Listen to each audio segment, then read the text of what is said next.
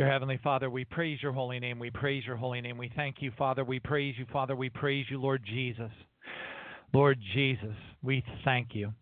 We thank you for the days that you have chosen us to live, and we pray that we will live up to your greatest expectations, the words that were written before there was time, Proverbs 139, verse 16.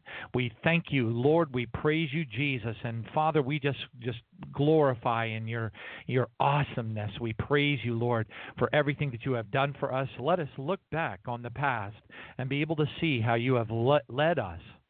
Led us supernaturally through so many different times in our lives to bring us to the place that we are right now.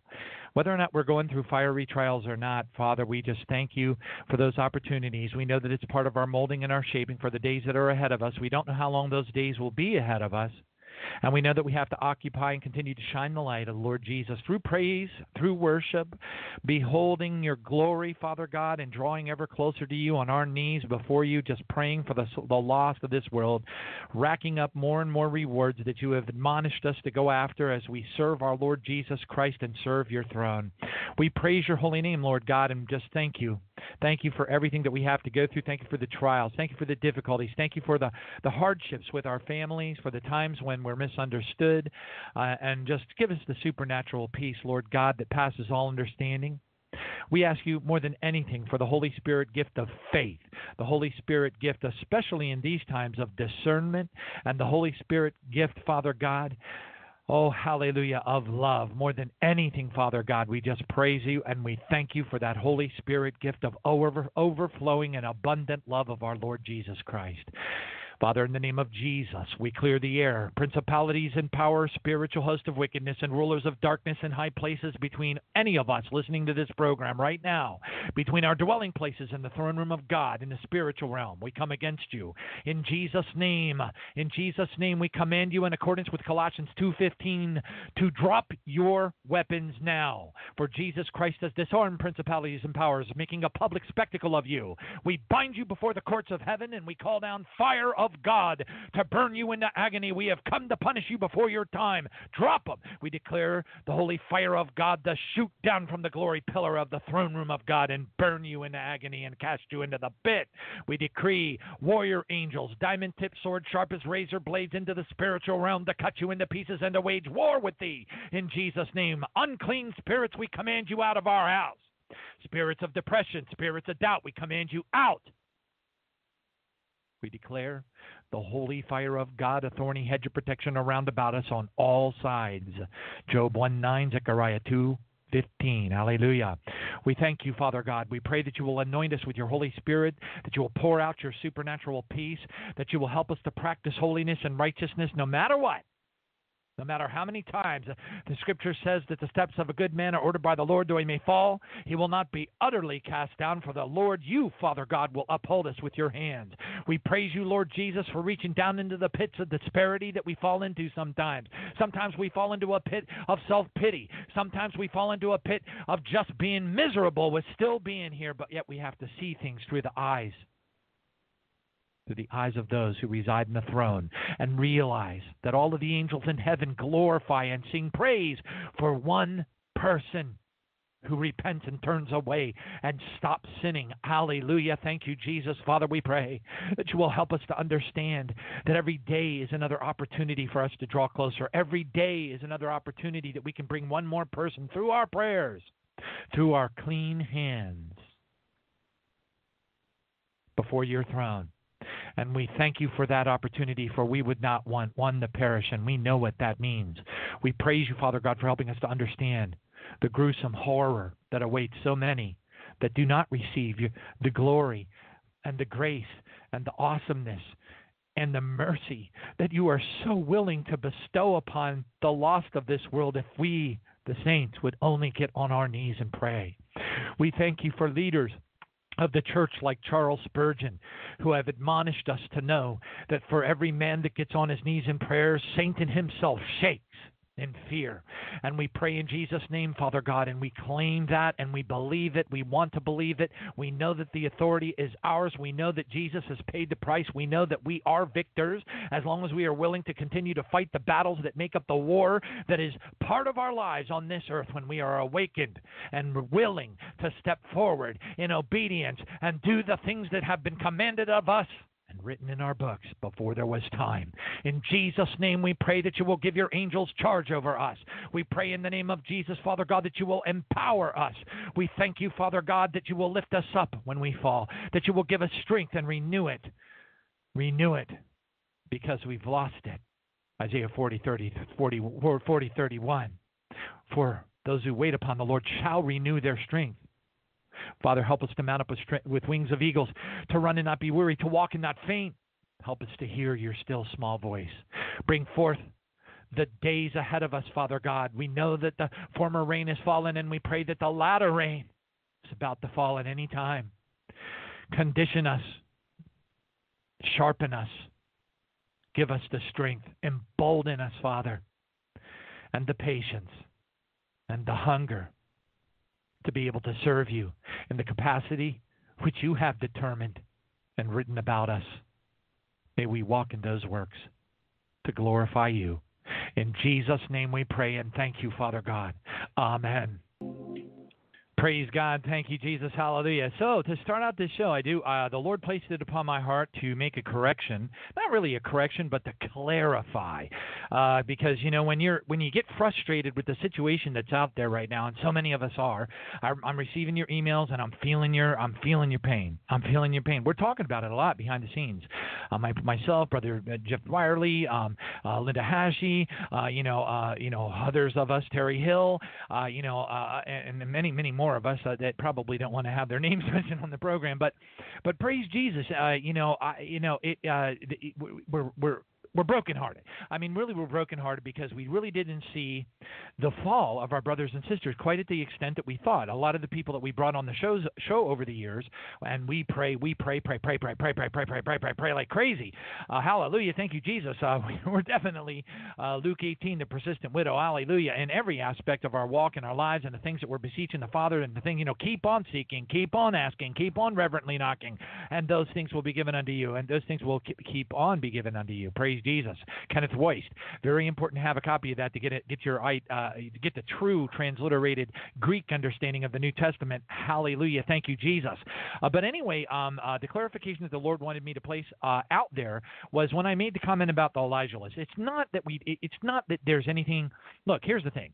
Yes, we know that the seven mountain stuff is an inaccurate understanding of the end time stuff. It doesn't mean that they're not our brothers and sisters, and it doesn't mean that we don't love them with all of our heart. Yes, we grieve, but we grieve because it's a lost opportunity to awaken people to the days that we live in. Even if the answer is D, which I pray in Jesus' name that it's not. But if the answer is A, is all heck going to break loose and the big red lever going to get pulled and a holy mackerel and one of these deals and tonight or tomorrow, I would like to get on with it. But see, I don't have. Hold on a second. I don't have the viewpoint of the throne room. You don't have the viewpoint of the throne room, and people that I talk to, and you know who you are, you don't have the viewpoint of the throne room either. None of us do. And that viewpoint it's got to be a tremendously humbling viewpoint. And it's got to break our Father's heart. It's got to break Jesus' heart. At the end of the day, when God says he doesn't want anyone to perish, nobody knows better than God what hell was created to be like, even before the foundations of the earth.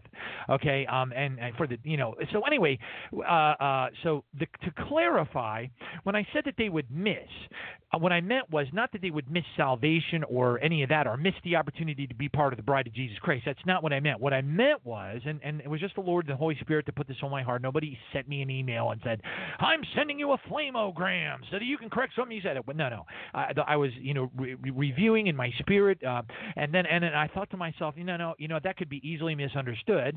So I want to clarify, miss the opportunity that has been laid before us to be able to witness to people, to bring them to repentance before it's too late. If you're telling everybody that everything's okay, if you're telling everybody that Jesus has married America and everything's hunky dory, there's no forthcoming judgments, they're a bunch of doom and gloomers. You're doing all, the Seven Mountain stuff has to happen first. Never mind the Olivet Discourse. Forget about the things and the crevasses and the melting of the Larsen B and Larsen C ice shelves and the melting of the glaciers and the rising of the seas and the volcanic activity that is unbelievably apocalyptic. The floods that are taking place all over the world. Completely ignore that, because that's a bunch of doom and gloom.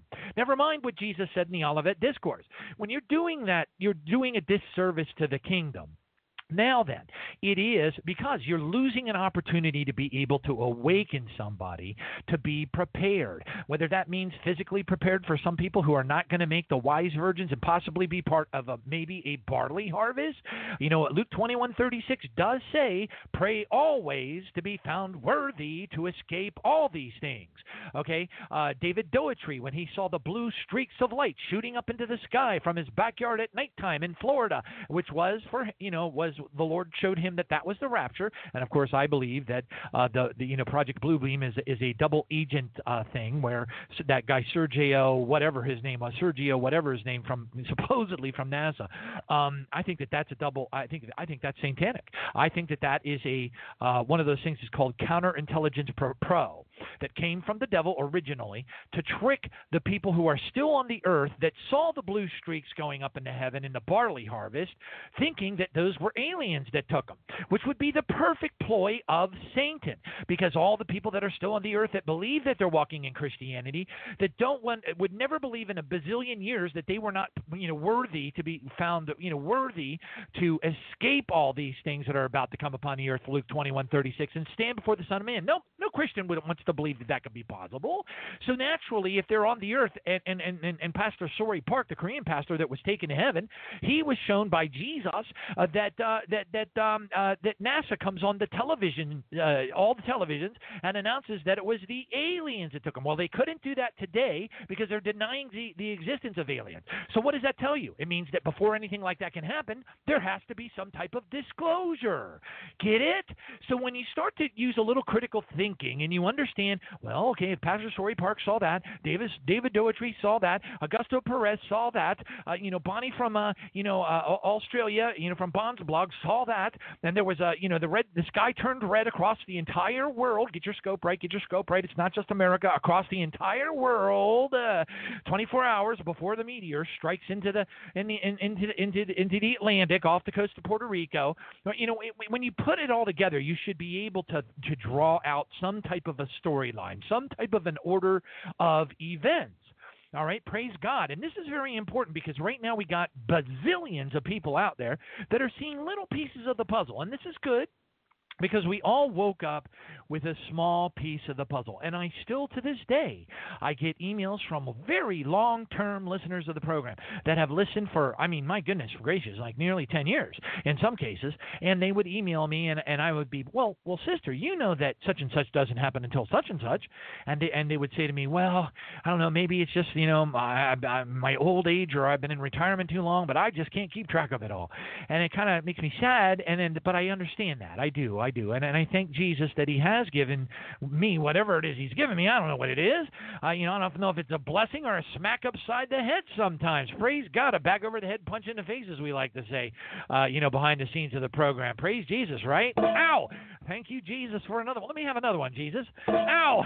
Okay, anyway, so... but we got it.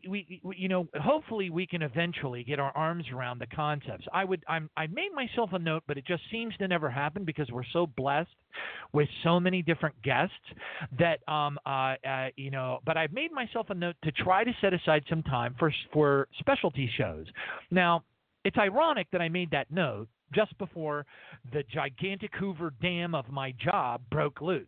I mean, it's unbelievable. My boss's boss, director level of this, that, and the other thing, calls me up on the phone, blah, blah, blah, this, that, and the other thing, and all of a sudden I have a swarm of managers and senior managers coming after me we need you to do this, we need you to do that. I mean, it was like everybody was in a coma for the last 6 weeks, and all of a sudden, bam, the dam broke, and now everybody needs me to do like, hallelujah, thank you, Jesus. So we just keep on praising the Lord.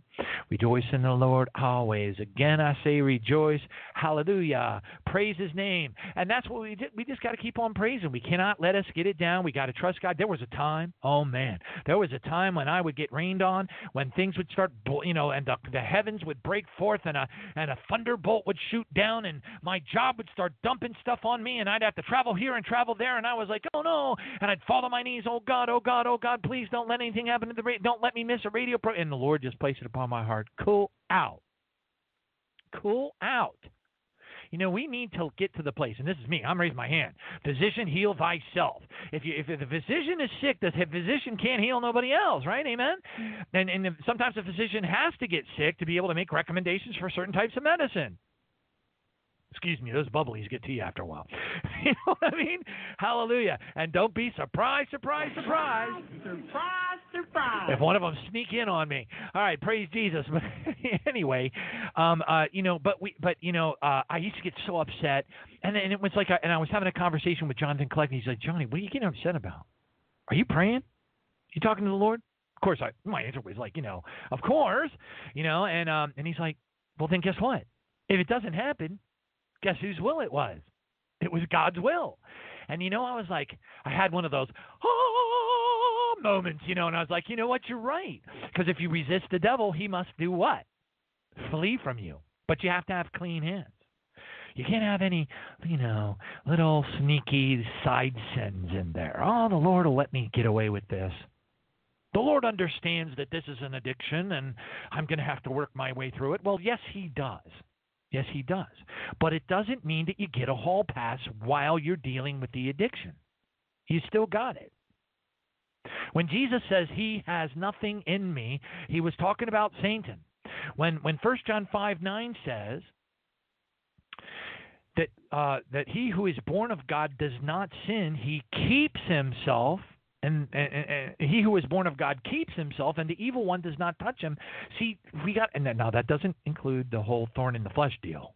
See, there's always an exception to the rule. And this drives theology crazy. They'll say things, well, you must be taking it out of context because, you know why? Because, brother, you just can't understand it, right? No. The problem is it's always all of the above.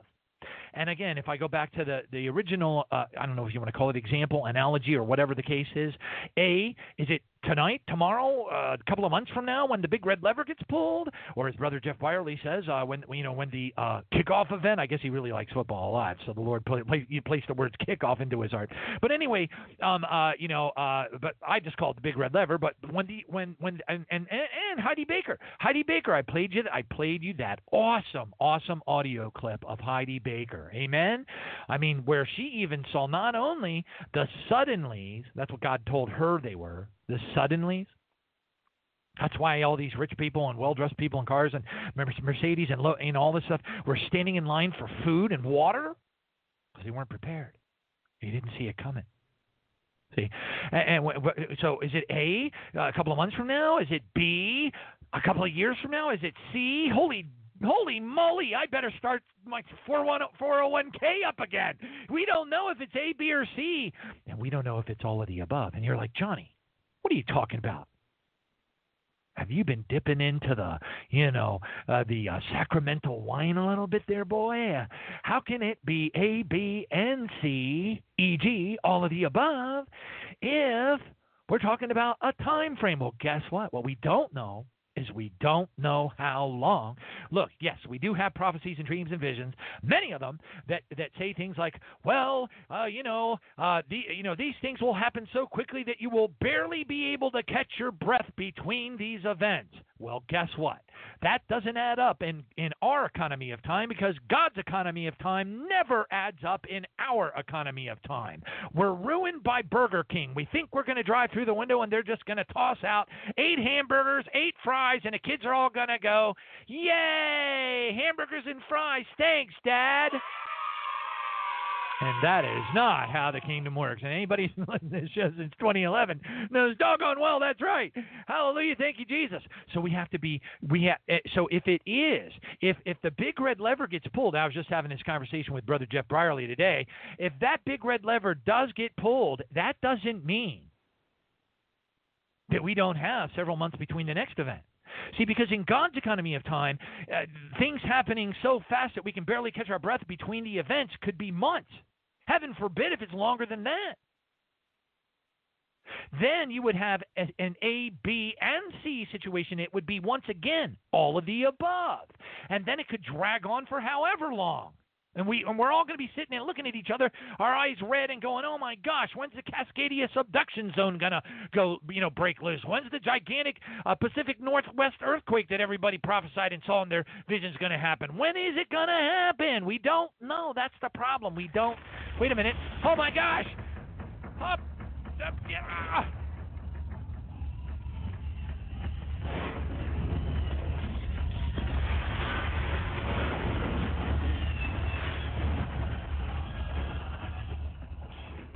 The problem is, it could be, answer D, all of the above. It could be that our perception is Burger King. Where's my hamburger?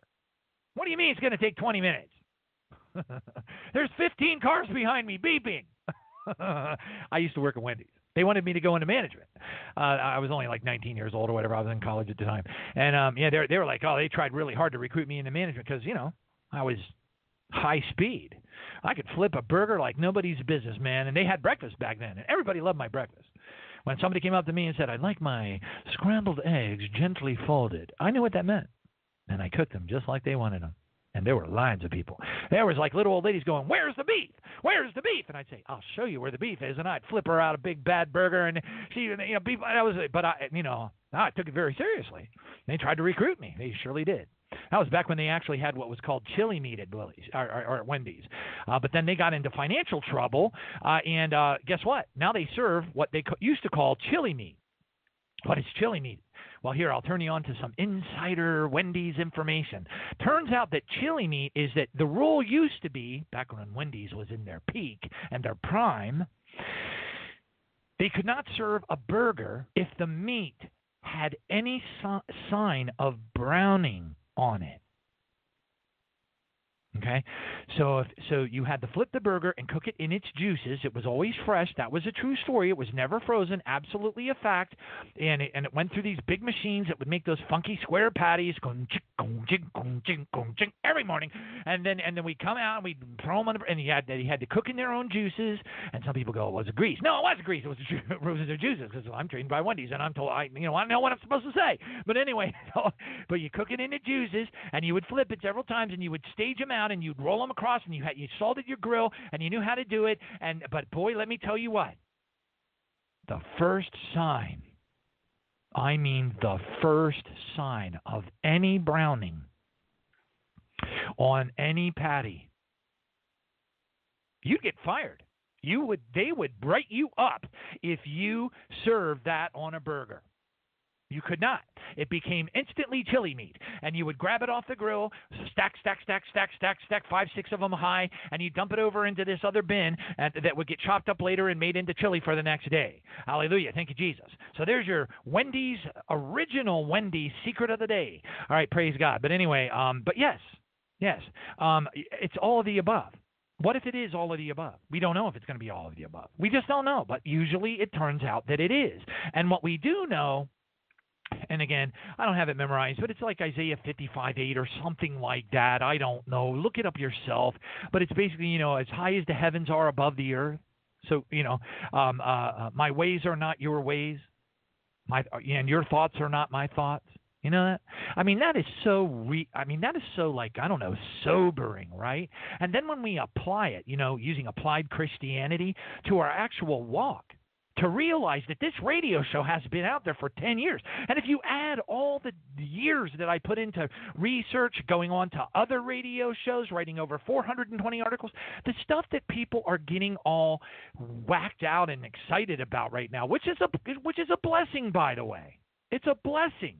We have to humble up. We've got to somehow remember, as we're dealing with our fiery trials that are to try you. Okay, don't forget your scripture of the day. Here's your other scripture of the day. 1 Peter 4:12. Commit it to memory. Beloved, do not think it strange concerning the fiery trial which is to try you. Look, check it out. So check it out. I was having a conversation with another sister earlier today, and she was like, "Well, the Lord will give you the, if you do such and such or whatever." She quoted a scripture. I don't know if it was Psalms or Proverbs, I forget, but He will give you the, I think it was Proverbs, whatever, maybe Psalms. But anyway, He will give you the desires of your heart. Okay, and I was like, "Well, how do you know that that's not an eternal promise?" So we got to remember to keep our eternal mindset on, because how can you take that scripture and put it side by side with 1 Peter 4:12? Beloved, do not think it strange concerning the fiery trial which is to try you. It doesn't say maybe. It doesn't say, well, if you're a naughty little Christian, it just is to try you. That's not what it says. This is a glory statement. This is a praise Jesus scripture. Beloved, don't think it's strange concerning the fiery trial which is going to try you, as if some strange thing has happened to you. Well, what are you talking about? This can't be happening to me.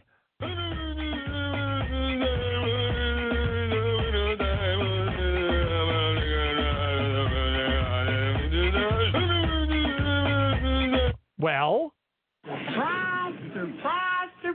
Oh, yes, it can. And yes, it probably will.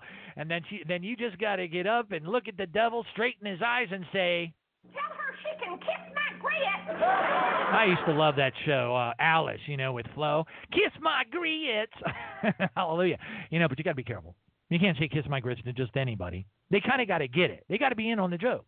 That way they get a giggle. They get to laugh. You can give them a little bit of joy in their lives. You can lift them up. When they realize they might be stuck here for a while, that Trump might get a second term. Heaven forbid. But, whatever. We all need to learn to have joy in our lives. We need to be able to deal. I need to be able to deal with them opening up the Hoover Dam or the Boulder Dam, depending on when you were born, and dumping stuff on my head, and then suddenly find out that all of a sudden I got to make not a 1, not a 2, not a 3, not a 4, but a 5-hour plane flight all the way out to Portland, Oregon.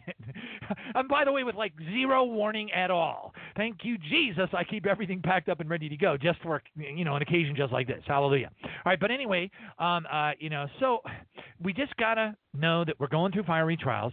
We got to remember not to tempt God. Again and again, they tempted God and limited the Holy One of Israel. Don't do it. What does that mean? You complain. You say, "Oh no, not me again, Lord. Not me again, Lord. This can't be happening to me. This can't be happening to me." Guess what? You're tempting God. You're limiting God.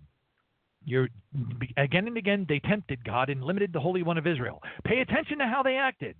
And it's not talking about, going out and finding, creating a brazen image of some kind of strange alien being from planet Pop-Tart and setting it on your desk and going, "Ooga jaga, ooga, ooga, ooga jaga, ooga, ooga, ooga jaga." It's not what it's saying. That's not what it's talking about. It's talking about their complaining. That's why it took them 40 years to get across the desert.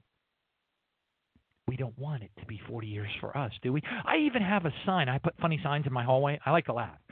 And I need to laugh. We all need to laugh. And I have these funny signs that I put in my hallway. I love those tin signs. And I get this, because I got a little 2-story, and there's stairs that go down. And, it makes a left turn and whatever. And I like to put these little signs up all over the place. I got all kinds of ones, and they're hilarious. A lot of them are just hilarious. Like one of them was like, don't bother to tell me about your diet. Just go back in the corner and eat your salad and be sad. I love that one. That one cracks me up. How about you, kids? Just go back into the corner, eat your salad, and be sad. Don't bother to tell me about your diet. There's another one that says, oh man, it's the one. It's about, that which doesn't kill you will make you stronger. Except bears. Bears will kill you. What do you think, kids? All right.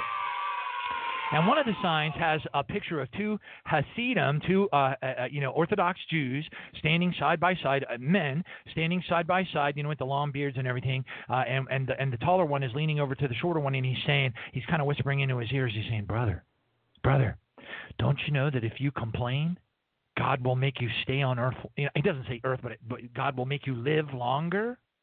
I get it, kids. And guess what? There's a lot of truth to that. Look how long the Israelites were in the desert. There's a lot of wisdom to that. So the trials and tribulations and the opportunities and the mercy of God, God's mercy endures forever. His mercy endures forever. Well, guess what part of his mercy is? Part of his mercy is to let us keep on taking the test over and over and over again, over and over and over again, over and again, over and again. Guess what? You don't leave your freshman class until you pass the test. That's how it goes. And that's what happened to the Israelites. Tell her she can kiss my grits. No, we're not going to tell nobody they can kiss anybody's grits. We got to pass the test. That's what we got to do. And that's hard. So don't be all flipped out and weirded out and bummed out and depressed and oh no, it can't be happening to me. This can't be happening to me, as if some strange thing has happened to you. But rejoice. Hallelujah. Thank you, Jesus. Rejoice to the extent that you partake in Christ's sufferings. And you're like, well, wait a minute. How do I even know that this is Christ's sufferings? Are you praying? Are you praying spiritual warfare prayers? Are you on your knees praying for the lost? Or are you sitting around doing a whole lot of nothing? Because if you are praying, especially if you're using spiritual warfare prayers and praying for the lost, you are bearing fruit. No, maybe you're not sitting out there on the street corner with a 50-watt megaphone shouting Bible verses to each other, but you're probably bearing a lot more fruit with your prayers and your spiritual warfare prayers than the person with the megaphone. No, you say. Yes, I say. How many people actually listen to the people with the megaphones in the first place? What, 1 out of 500? Most of them walk away going, boy, that guy ought to be placed under arrest. I hope he has a permit. They're dialing 911. Shut up! Sometimes a little bit of wisdom and understanding the power that was given to us, the authority that was given to us, Luke 10, verse 19, is much more effective in bearing fruit if we have the faith. And if we do have the faith, we are on our knees praying. We are taking advantage of this opportunity that God gave us. But you know what? But you know what? If we're dorking up, God's going to be merciful, and he's going to let you take the test again and again and again and again and again and again. What does that mean? You're not going to have a breakthrough. Until we can get to the place that the Israelites should have been at, well, I don't know. I can't put I was never stuck in the desert. I can only imagine how awful that was. Okay, but we just have to try to imagine with our sanctified imaginations how miserable that was and understand that God wanted them to praise him anyway. That's tough. That's real hard. And in the days to come, oh boy. And if that is used as the plumb line, if that is used as the measuring stick to be chosen as part of the bride, many are called, few are chosen. Can you imagine how many of us might fail? I'm raising my hand. I thank Jesus for the almost 4 day, 3+ day, 3.5, 3.75 day power outage that I had to deal with Hurricane Irma. And the giant palm tree. I don't know, for those of you who may have been listening to the show at the time, we had Jose on the show. We were doing a live show as Hurricane Irma was bearing down on Tampa. And a doggone gigantic palm tree, it was like 50, had to be 50 feet tall, broke clean in half at the base and fell on my house. And it hit right above my head. And I was live on the air, and the whole house went it was like, and I was like, I had my headphones on, so I didn't actually hear the crash, but I felt the vibration of the upper level of the house vibrating, boom, boom, boom, boom, boom, boom, boom. And I was like, what was that? I was live on the air. I was like, what was that? I didn't even discover it until like 4 days later. An angel of God had evidently been out there and pushed that thing into my ham radio antenna, and that huge tree hit dead on my vertical. Now, it would have been such a miracle if it had hit, for those of you who understand amateur radio, it wouldn't have been so much of a miracle if it had hit a Yagi. multi-band, multi-element, horizontal phased, Yagi antenna. Okay, because they're pretty big and they have a big turning radius. This was a vertical. The odds of that tree hitting that vertical in such a manner that it actually hit directly on the pole, the supporting pole structure of the tower, such that that pole, and these poles are very, very strong. They are designed to have wind tolerance at 40 feet in the air. A wind tolerance is of like 130 miles per hour. These are some strong, and that's just at 130. They just bend slightly. This thing was bent into the shape of an L. To this day, that antenna is bent over. And Reverend Tracy Shulman's husband is doing some renovations on my house, and he even said that he might be able to get that thing straightened out. Matter of fact, he sounded pretty positive about it, which would be kind of cool because it was a doggone expensive antenna. And I haven't been able to use my my amateur radio antenna. And everybody's like, oh, cool, he has a ham radio. When the nuclear bombs go off and everything, he'll be able to call somebody and he better have like a Faraday cage put over that thing, for when the nukes go off, right? You know what cracks me up? You know what really cracks me up is all the folks out there that would think that immediately. I never thought that. I never thought ever about putting a Faraday cage around my amateur radio equipment to protect it from an EMP. You want to know why? Because if an EMP hits, you ain't going to have nobody to talk to anyways. I mean, you know what I'm saying? For crying out loud, people don't think about these things. Surprise, surprise, surprise. I can see me right now. CQ, CQ, CQDX, CQ, CQ, CQDX. All I'm going to be doing is giving away my location so our good buddies, the New World Order, can come in and pick me up. Now, granted, that might be an advantage to somebody like me, but this is the only sound I can expect to hear after CQ. Right, kids? For crying out loud. People, critical thinking skills, please. Hey, wake up! There's not going to be anybody to talk to. Oh, but what about all the other amateur radio operators out there that did have Faraday cages? What, all 6 of them? Okay, maybe there's 500 of them. If you have any idea the likelihood or the lack of likelihood that you're going to get any kind of a signal out over the airwaves, that HF propagation is going to work on the F layer and you're going to get any skip that you need to have to get any distance on your radio signal after a nuclear event, please? Come on. I mean, please. The odds of you getting a hold of anybody, unless they're like standing in your front yard and hearing you outside the window, is pretty darn nil. But people don't think about that. So they go out and get Faraday cages, and they put Faraday cages, and they recommend these people have engineering degrees. And they're like, yeah, put Faraday cages over your radio, do this and do this. And I'm like, who are you going to talk to? Ghostbusters? Right? Yeah. Anyway, and then whoever you are talking to, do you really want to be talking to them? What if the only ones that have working HF gear and 2-meter gear is FEMA? What if it's just like in that scene in the TV series Jericho, where the FEMA trucks came up into the housing developments and took people away and marked the outsides of their houses with special insignia? See, we don't think about those things, do we? See, I'm a really big fan of apocalyptic movies, and they do. The people that make those apocalyptic movies do think about all those things. Hallelujah, thank you, Jesus. And it helps to keep me sharp and thinking about those things myself. But anyway, praise Jesus. Hallelujah. Thank you, Father. Thank you, Father. Thank you, Father. Thank you, Father. Thank you, Father, for the difficult times that we are all going through. Not everybody, and that's all right, because we're all it's all out of phase. We don't want things to be in phase because we have to cheer up those who fall. We gotta weep with those who weep and rejoice with those who rejoice. Well, somebody's rejoicing and we're weeping. We got to get together and let the rejoicers cause the weepers to rejoice too, or vice versa. We got to help each other out. If we were all in phase and all going, oh no, this is terrible, and we were, just complaining and we're all miserable at the same time. No.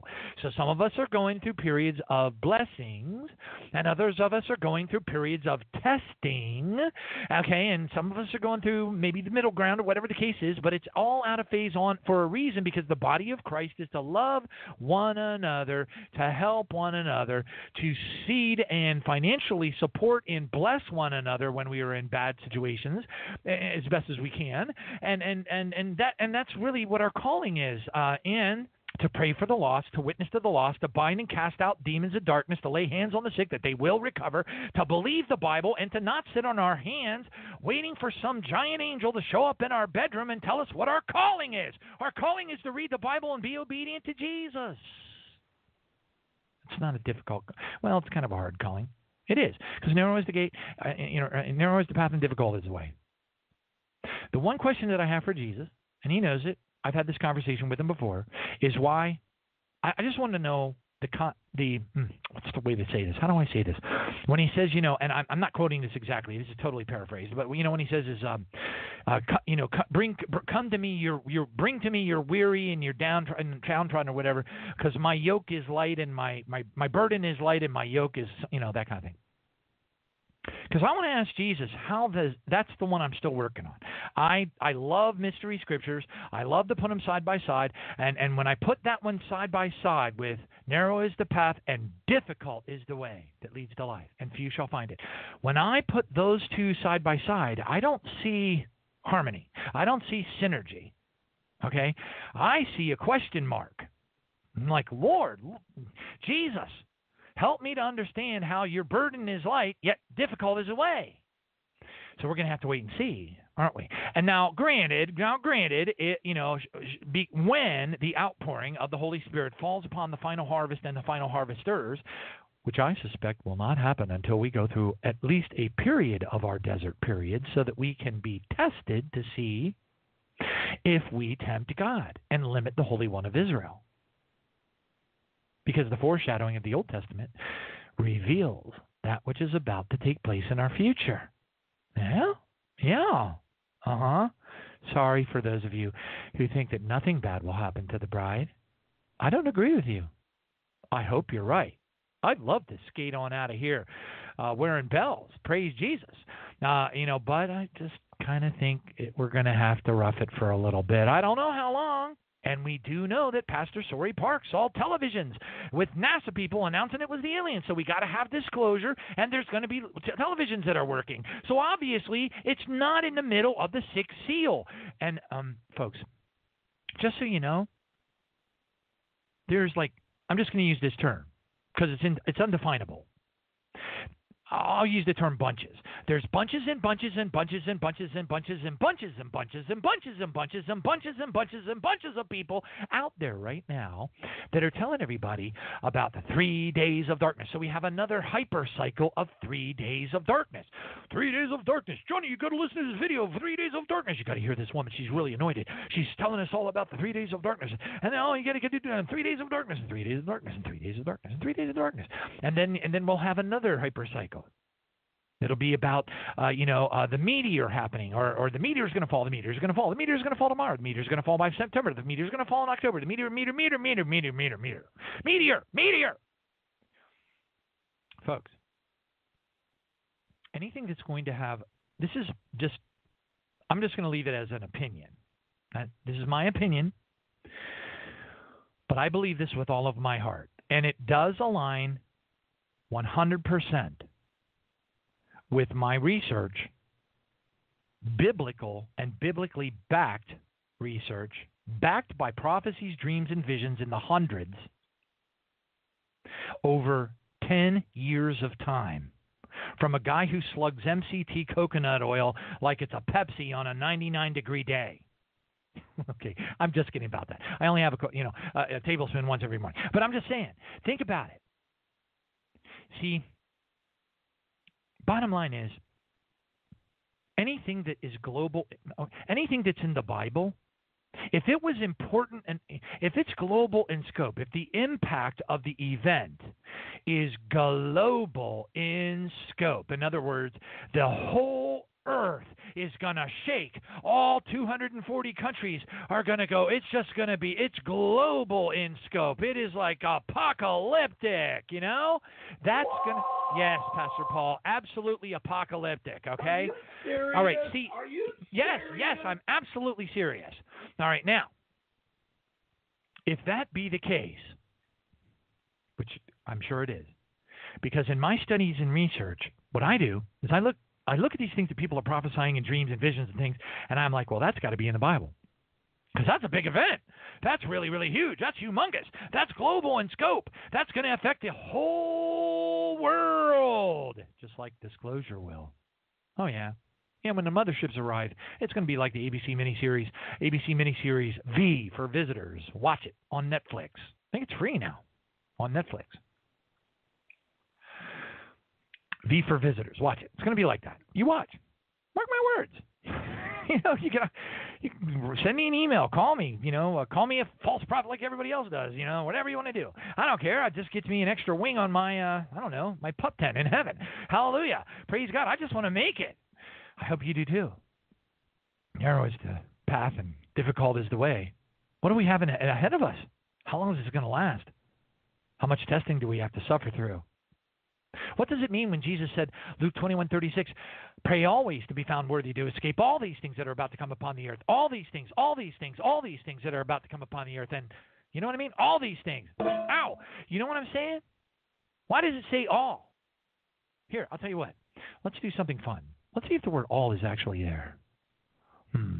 We'll do a Greek word study thing here. Okay, Luke 21:36. Watch therefore and pray always that you may be found or may be counted worthy to escape all these things that will come to pass and stand before the Son of Man. Okay. Well, let's look at the Greek, shall we? Interlinear Bible, Greek. Up it pops. Waiting for it to materialize. Here's the word. Strong's NT 3956. Let's see what it says. It says it's the Greek word pas. Quote, including all the forms of declension.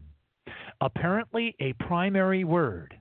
All, any, every, and the whole. The King James Strong's says all manner of means, always, any, daily, every, ever, as many as, whatsoever, whole, whosoever, thoroughly. Okay, fair enough. Let's see what else we have here. Let's go to a lexicon, shall we? Okay. Nope. Same stuff. Same stuff. It's all. It's all, everywhere. All. It's all. I guess it appears, according to this particular lexicon, 1,244 times in the New Testament. Wow. I don't know. We'll have to see, huh? But what does that actually mean? Does it really mean all? What does all mean? All what things? Here's where it gets a little tricky, because it doesn't really define. The pre-trib rapture people would convince you. I used to be one of them, I know, and I was good at convincing people. They would convince you that all means all, and that's final, end of story, end of argument, put up your dukes, put up your dukes, put up your dukes, put up your dukes. Put up your dukes, put up your dukes. What was that cartoon character on the Looney Tunes? You say, put them up, put up your dukes. It wasn't Foghorn Leghorn, was it? I don't know, I forget. I say boy, I say boy, I say boy. Put up your dukes. No, I forget. But anyway, so we don't know. That's the problem. We don't know what things. What things? We don't know. We just don't know. So we're going to have to wait. But I say prepare. I say prepare your heart. I say practice now. I say prepare yourself for the fiery trials which are to try you. And don't think anything strange is happening. Just say, thank you, Jesus. Thank you, Jesus. Hallelujah. Praise you, Father. Because guess what? You get to pass go. You get to collect your $200, and you do not have to go to jail. You get to go to the next test. Yep. So keep your eyes peeled and keep your face set like flint. Praise God. Thank you, Jesus. And on that note, because tonight's show is going to be kind of cool, it's going to be kind of cool. It's like mind-blowing. Now, remember, just to kind of grease the rails a little bit, I think it's fair to mention that I had a conversation with Brother Zen, who I would argue is the world's leading expert, Zen Garcia, the world's leading expert on the Apocrypha and the Pseudo-Apocrypha and the other writings of the other, groups of, civilizations and such across the world. And according to him, the Book of Jubilees makes it very clear. By the way, Jubilees was mentioned in the King James Bible by name, but still labeled as Apocrypha. What do you know? What a paradox. Scratch my head. Scratch my head. But according to Zen, they talked to the animals in Hebrew. They had a conversation with them. I think you're in for a real treat tonight. Praise God. I'm excited about it. I could go for some good heaven news. What about you?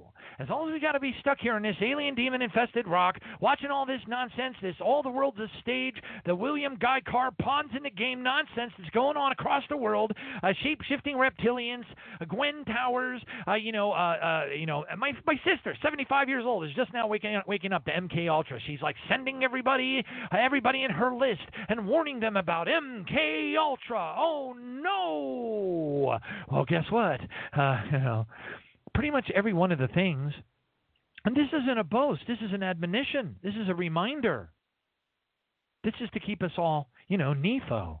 That's the Greek word for sober, level-headed, calm, full of joy.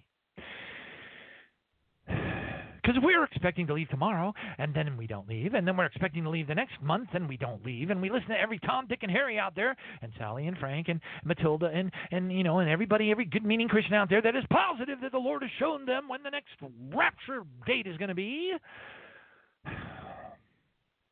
You're going to get depressed. Either that or you're just, you're definitely not made of the same DNA as I am. That is for sure.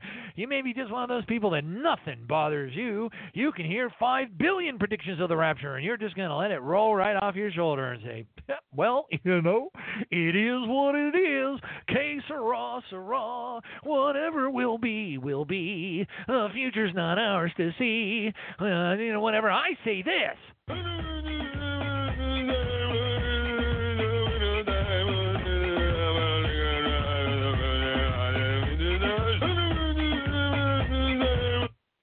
Human sacrifice, dogs and cats living together, mass hysteria. That's exactly how I feel. All right, but we don't all feel the same, and we're not all made of the same, exact wiring. We don't all have the same exact wiring.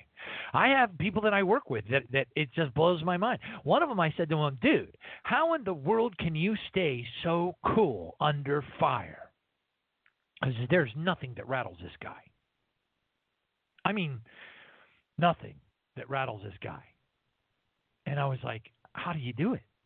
And then he told me the answer. For him, it was, Afghanistan. For him, it was watching his friends get killed. For him, it was life and death. Do you suppose that it might be that way for us too? And do you suppose that it might also have eternal ramifications for those whom we could have saved? But instead, we did like Johnny Baptist and went like this.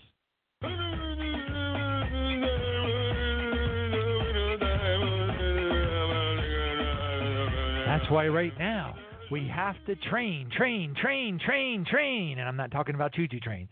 You know what I'm saying? We have to be cognizant We have to understand that the fruits of the Spirit are love, joy, peace, long-suffering, gentleness, kindness, faithfulness, one other one, goodness, and self-control. Self-control, hardest one of all, bar none. Self-control, especially when you see really bad things happening. We got to be cool as a cucumber. But I know a lot of us are counting, and I am counting on that outpouring of the Holy Spirit to keep us full of peace, which, by the way, was shown to Sister Heidi Baker after the suddenlies occurred. So maybe that is the key to keep us from all flipping out. Because I've never seen anybody die. I haven't. I've never seen anybody die. TV shows, yeah. But I've never seen anybody die in person. I don't know if I could handle it very well. Tell you what, if I was anywhere in their vicinity, the police would be hard-pressed to stop me from laying my hands on them and praying in Jesus' name that their soul goes into the hands of an angel immediately, and I would try to raise them from the dead even. And then they'd probably arrest me and take me to jail for crossing their little do not cross line. But I've never seen it. Last time I saw anything like that was I was 4 years old, and my mom and my dad had passed away, but I was living thousands of miles away, and I wasn't there when it happened. It was heartbreaking. It was horrible. But yeah, the last one that I actually was my grandma, and I didn't see her actually pass away. But I remember when my dad told me to go up and he said, because I was a little kid. I was like 4 years old. I was like 4, maybe 5. I think it was 4.5. And I said, she's not dead, Dad. She's just sleeping. And my mom said, son, go up and lift up her hand. And I did. I lifted up her hand. Grandma. And I dropped it. Her hand fell flat down. And I started to cry.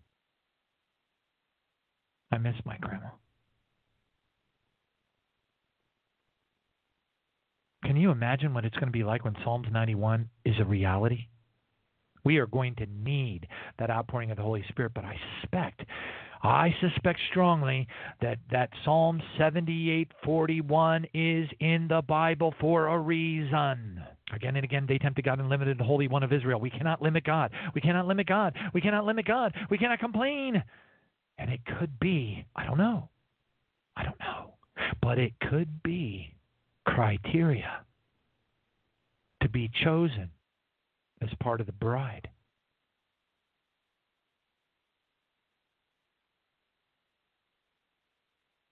And that, I wouldn't want that to happen. I don't want anybody to miss. This program has spent 10 years.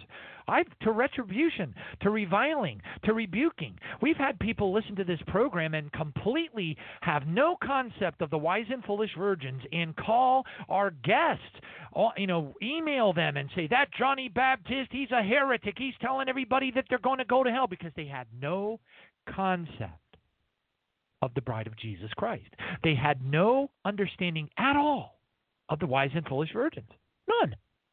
So what they heard me say to them, they didn't measure up to the level of the bride. They were going to go to hell. And that is not what the Bible says. Thank you, Jesus, for the great tribulation. Thank you, Jesus, for the tribulation saints. Thank you, Jesus, for the outer darkness area, the shadowy area of heaven where the disobedient Christians will be cast into. Because if it wasn't for that, then it would be true. Thank you, Jesus, for all these extra opportunities. Francis Chan doesn't understand his Revelation timeline at all. I love him, but he doesn't.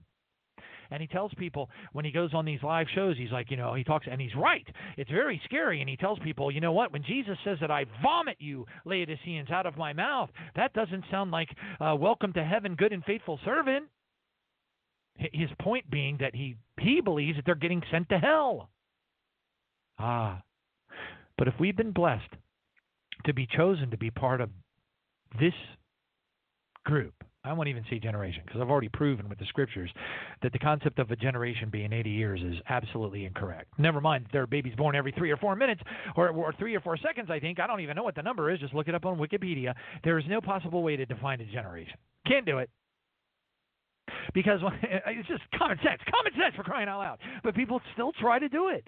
Okay, and so, you are a chosen generation, a royal priesthood, 1 Peter 2:9. Well, right there proves it. But who was that applicable to? It was applicable to the people 2,000 years ago. That means that if they were a chosen generation, then they were the same part of our generation too. That means that the generation spans 2,000 years. Biblically speaking, shame on us for using the Bible to discern what a generation to God in his economy of time is. Kind of puts a monkey wrench in the work of trying to define when this is going to happen or that's going to happen, because we don't know. Is it the appointed time? Is the appointed time a Hebrew date? Or is the appointed time when the fullness of the Gentiles has been called in? Oh, wow. That would make it a floating appointed time, a conditional point of time. But nobody thinks of that. It's got to be written somewhere in a book. It's got to be in a Hebrew calendar. There can be no kingdom dynamics. Really? God doesn't listen to the prayers of the saints. Moses didn't have the conversation on the mountaintop with the Lord about not killing the Israelites. Jonah wasn't told by the Father to go out and preach damnation on, and judgment upon Nineveh, and the whole book of Jonah, just rip it out. That didn't happen. God didn't stand in front of a pantheon of minor gods called spirits in 1 Kings 22:19 and have a discussion with them about what he was going to do with King Ahab to make sure that he died at Ramoth Gilead. No, there's no kingdom dynamics. No.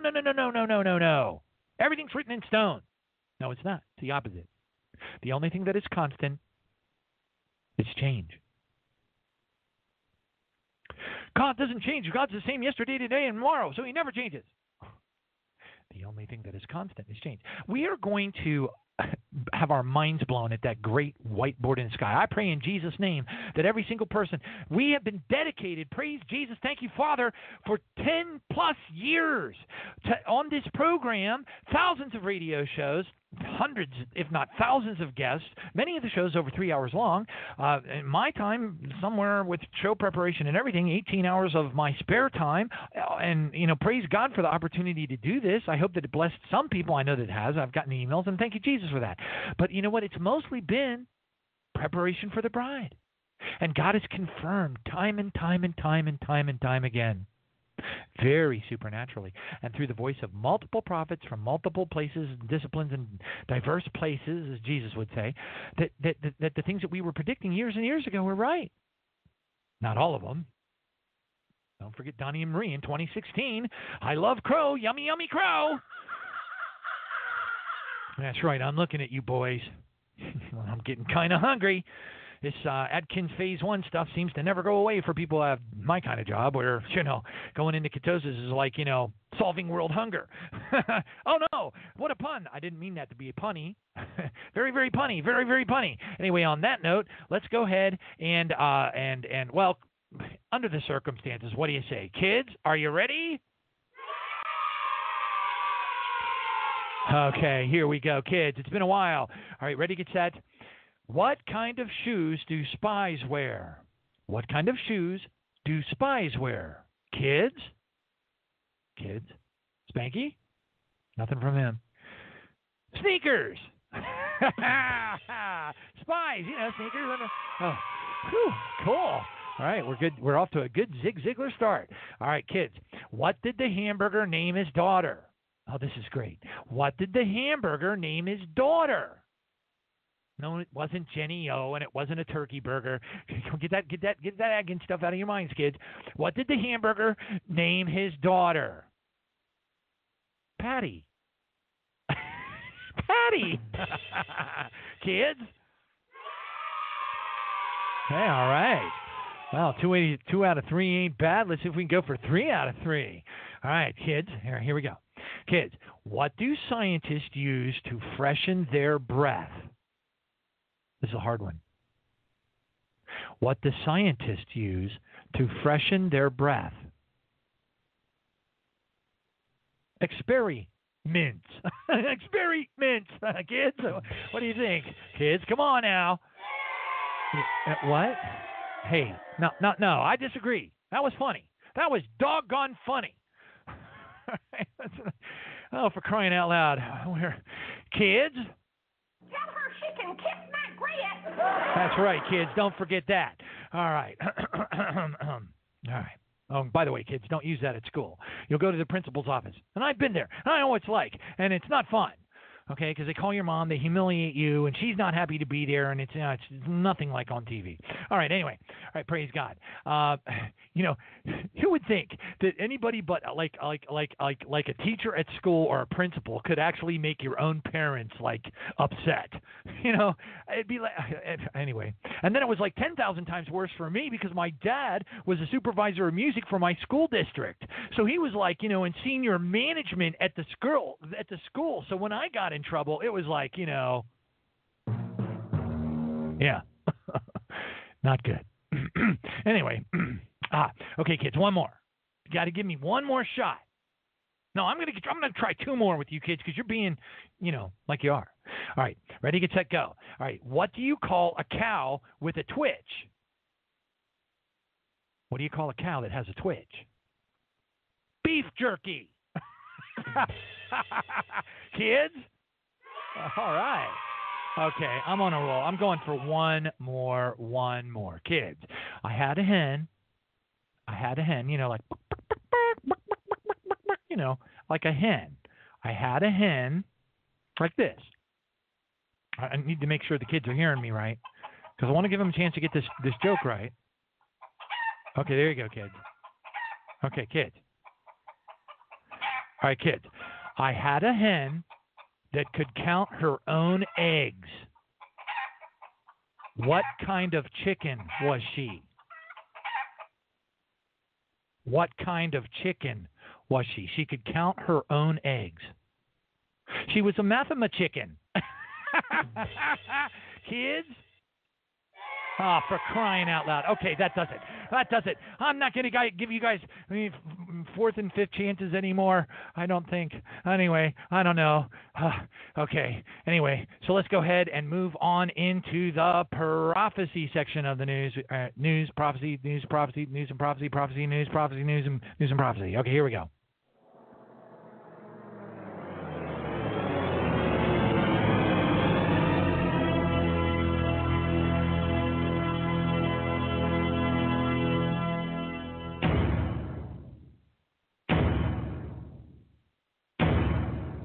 Praise God. This is from Glinda Lomax from a couple of months ago, and the title of it is Assignments Against the Prophetic. Wow. My children, new assignments are being issued against my true prophets who are speaking my true words and preaching against sin on the earth. What do you know? My true prophets are those who tell you of the coming destruction. Hallelujah. I desire that you would pray for them. Pray for their protection and fruitfulness in this time. Many of them are being called home soon, as their work is done. They have suffered much, and I desire that they would not see the evil to come. Fewer will be required in what is coming, as most of the wicked will refuse to listen then as they do now, which is to refuse to listen. It says, pray for my prophets, my children. Pray for their protection that they may complete their assignments in the earth. Pray for their fruitfulness. Pray they may receive all I have to speak to them in this time before their time is done. Father, more so than this, we pray in Jesus' name that you will reveal the error and the iniquity in the hearts of those who have said things at the end of a long ministry that they shouldn't have said, that could lead people to hellfire. Father, we pray that you will forgive them. Father, forgive them. And we also ask you, Lord, to wash away every word that they said into a deep blue sea of your forgetfulness and forgiveness on behalf of every person who heard those words. May the words of those like Sister Julia, who posted on the YouTube channel beneath one recently, Father, echo throughout all of eternity in the hearts of those who heard. May they be forgotten and fall into the sands of the sea. In Jesus' name we pray and thank you. Amen. Next up.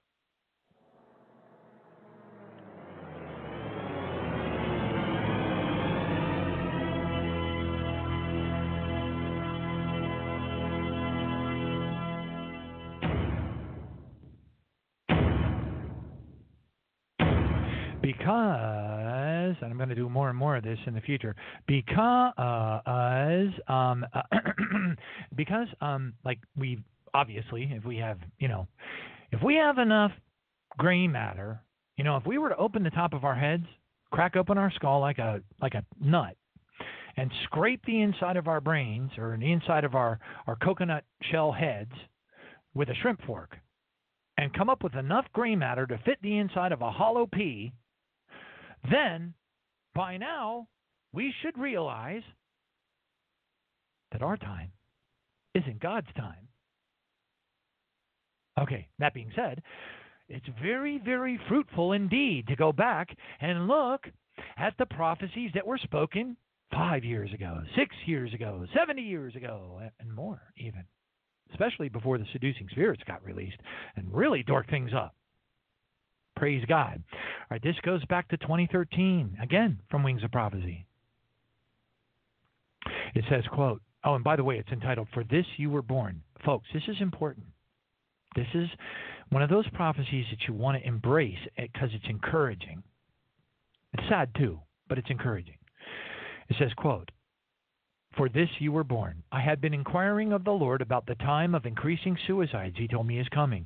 This word during my prayer today was his answer. Quote, Yes, many suicides are indeed coming in the future, for there is coming a time so bleak, so dark. It's not 3 days of darkness. It's just so dark. Many of you will not wish to live through it. Those who the hope of my son's name will not, those without the hope of my son's name will not know how to go on, but my people shall. Through praise. It's through praise. That's the secret. They shall move forward in victory and determination on assignments from on high, for I myself shall command them to their destinies. When all hope appears to be gone is when I do my greatest works, and I require only your faith for these, my precious children. When this dark time arrives, look up, my children, for many great miracles are to take place before your very eyes. For this you were born. For this you have been prepared. Do not give up hope, as the unbelieving Gentiles do, for this is the very arrival of the time you have prayed for. Praise God.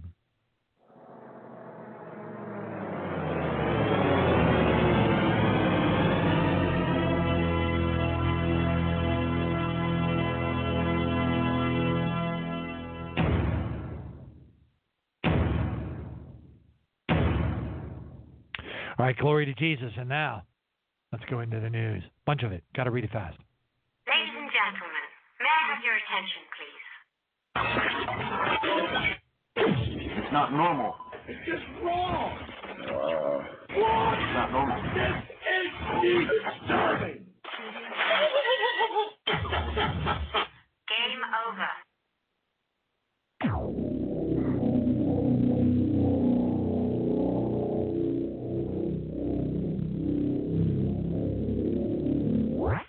CNN, U.S. pulls troops from Libya amidst a surge in violence. This is very, very important. You know why? The Sarah Monet vision of 1979. She sees the first event. Doesn't mean it is the first event. It's the one that the Lord showed her as the first event. As a nuclear-tipped missile of some kind launched from Libya by Iran into Israel. And that causes a whole span of nuclear events to occur across the world. So we keep our eyes on this. Goes on to say the United States military pulled a contingent of its troops from Libya. Wow. Pulling them out. Marine Corps. Out. Leave. Get out of there.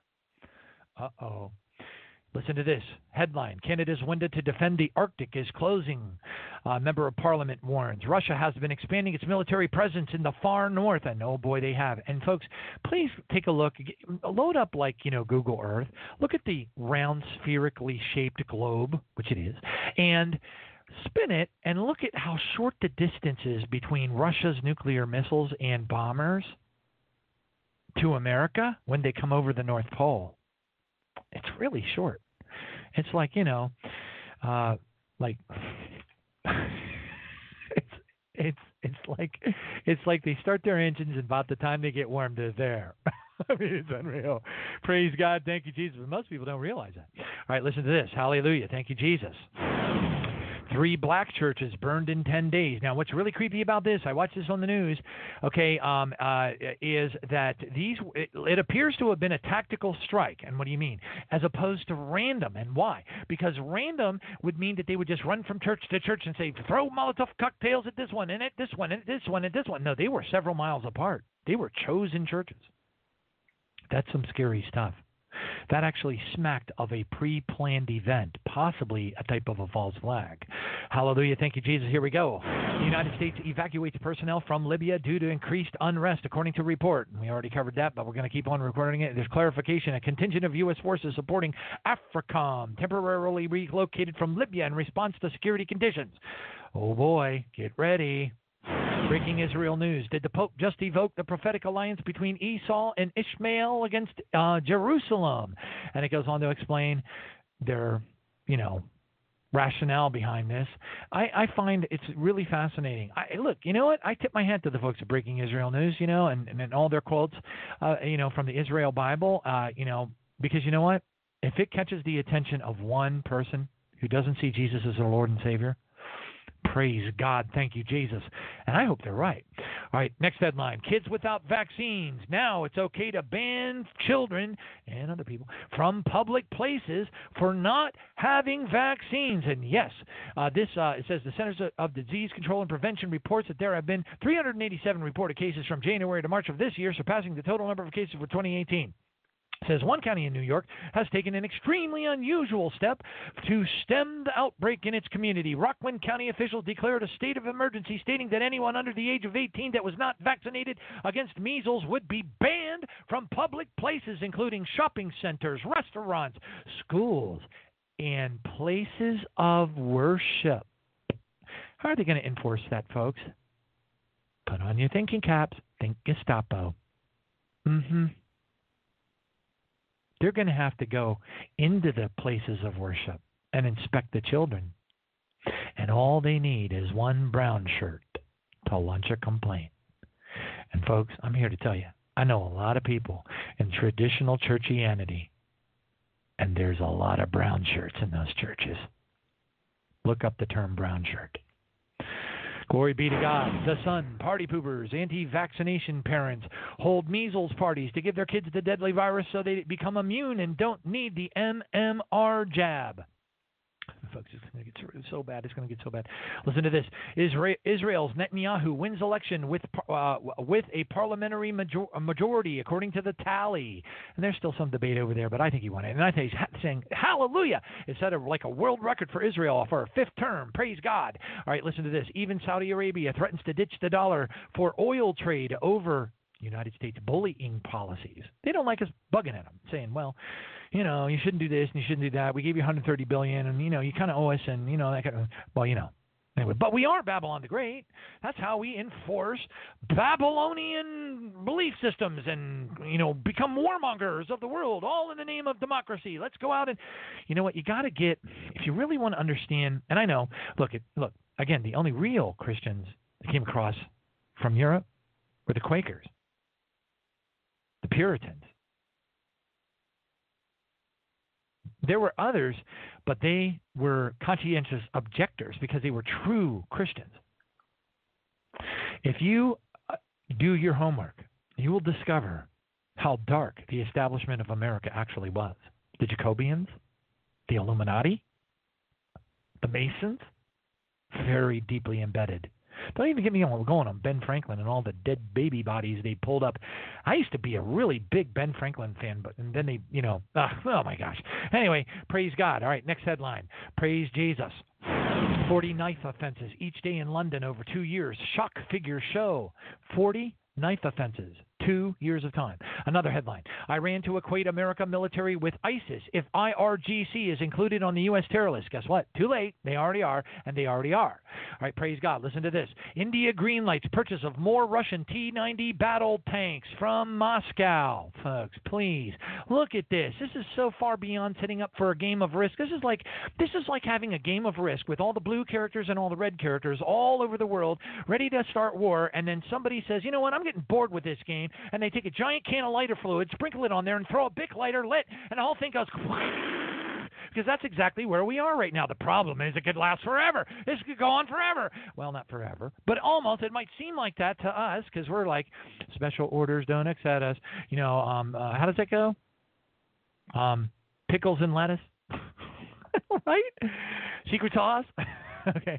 Pakistan's PM slams India's Modi and Israel's Netanyahu as morally bankrupt. Right? Oh, boy. The whole world is just...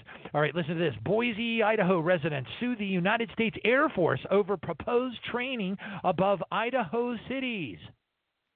They're getting sick and tired of all the helicopters and all the weirdness and all the bombs and all the things. They want some peace and quiet because they moved to Idaho to get away from all that.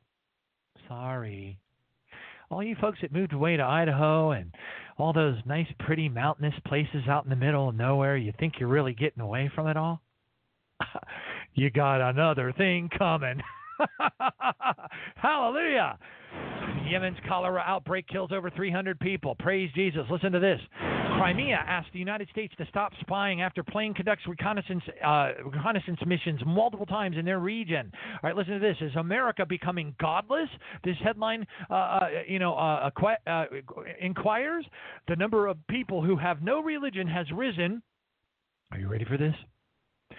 266%.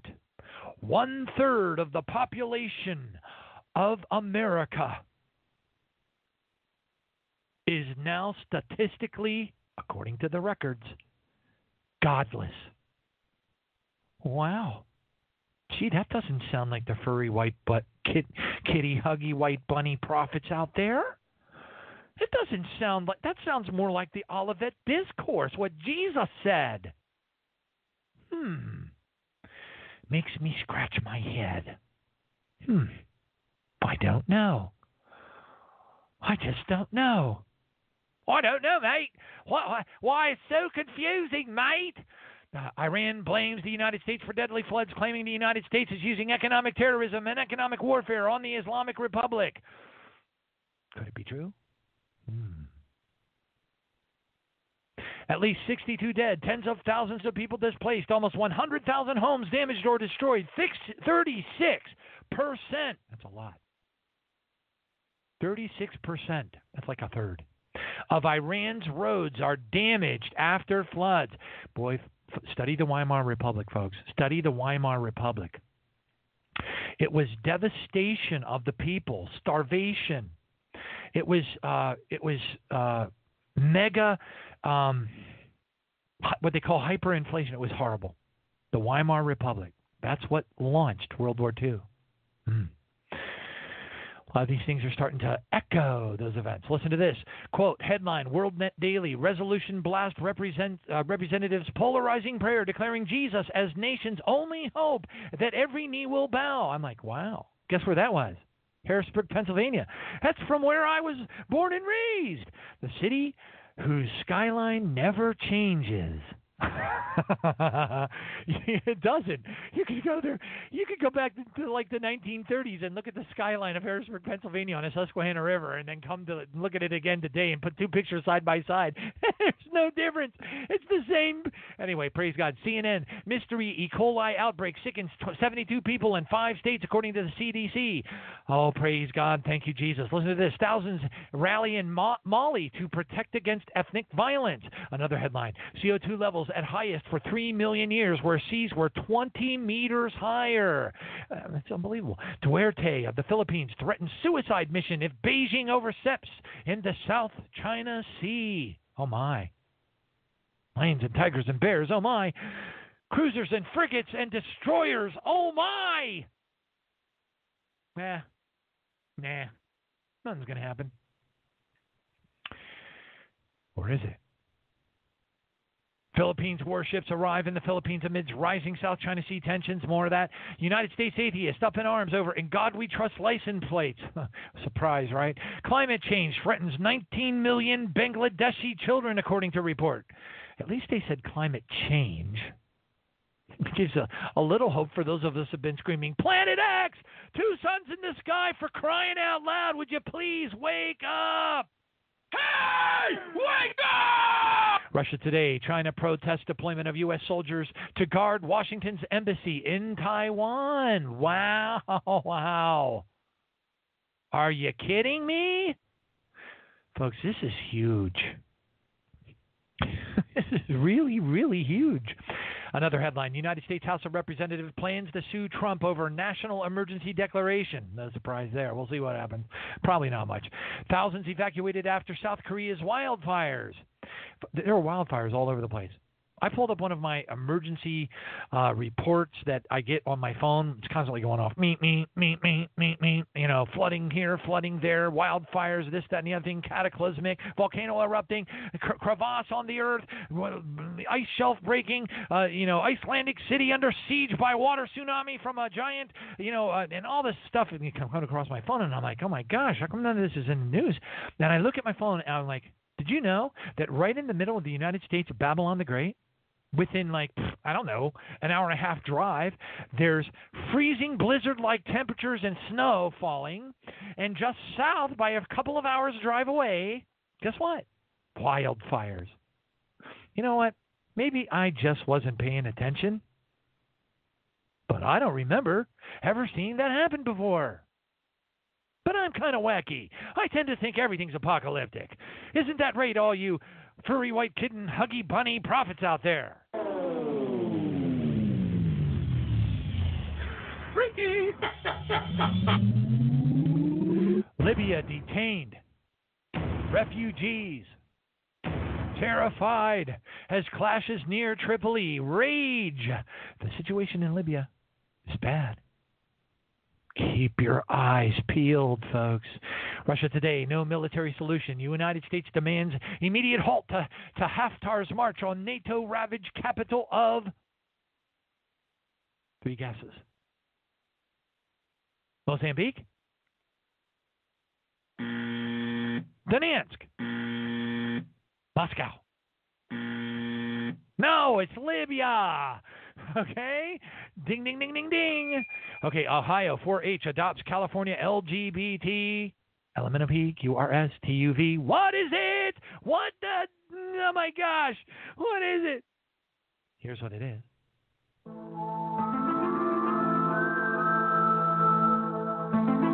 You know what I kind of wonder? I wonder how many of them actually are. I'm not saying they are. Some of them are just possessed by demons. But I wonder how many of them, because there's such a prolific, such a pronounced surge of LGBT LMNOP permutations out there across the entire world, I wonder to myself how many of them are alien-human hybrids or hybrids. Because they've been getting released into the public by the hundreds of thousands now for decades. People that have seen them say things like, they're beautiful, but what are they?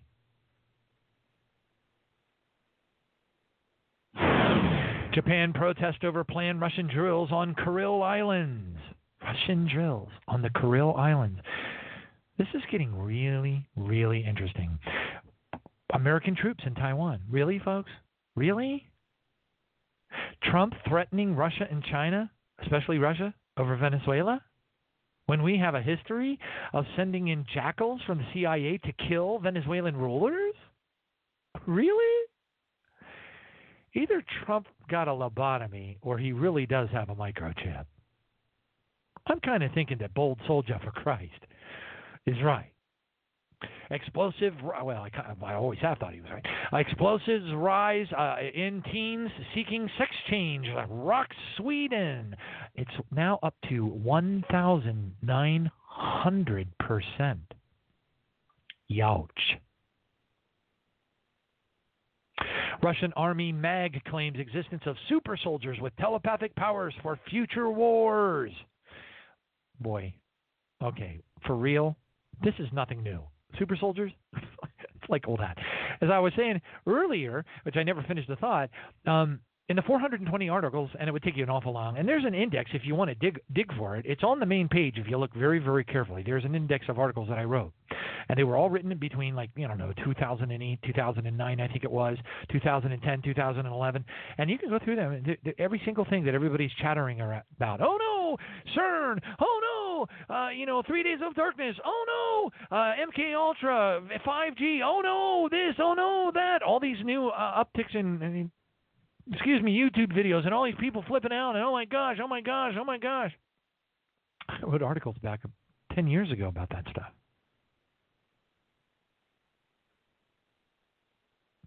But that's okay. If one more person gets awakened in time, praise Jesus. Hallelujah. We got to be patient. Maduro places troops on high alert, accuses the United States of rehearsing a new form of warfare in Venezuela. No, it ain't new for us, man. We're Babylon the Great. This is old hat for us. You better watch out, buddy. All right, war hysteria. India rejects Pakistan's claim of an imminent attack as preposterous. Study World War II. Study World War II. Yeah. Right about the time that they say peace and safety. Look, World War II, peace and safety. It was exactly the same thing. The way World War II kicked off, it was like peace and safety, peace and safety, peace and safety. Hitler signed an agreement of peace and safety with everybody. Next thing you know, blitzkrieg. Imagine what it'll be like when it's nuclear missiles. Wow. Changes everything, doesn't it? And we have so many, I'm going to go a little bit further. I believe at this time, praise Jesus, although I haven't looked, that Sister Carol is on hold. Hang in there for us, Sister Carol. I want to blow through some of the signs in the sun and the moon and star seas roaring stuff because it's so important. And it's only going to take me about 5 more minutes to hammer these out. Praise Jesus. Hallelujah. Thank you, Father. Let's go ahead and do these. Freaky!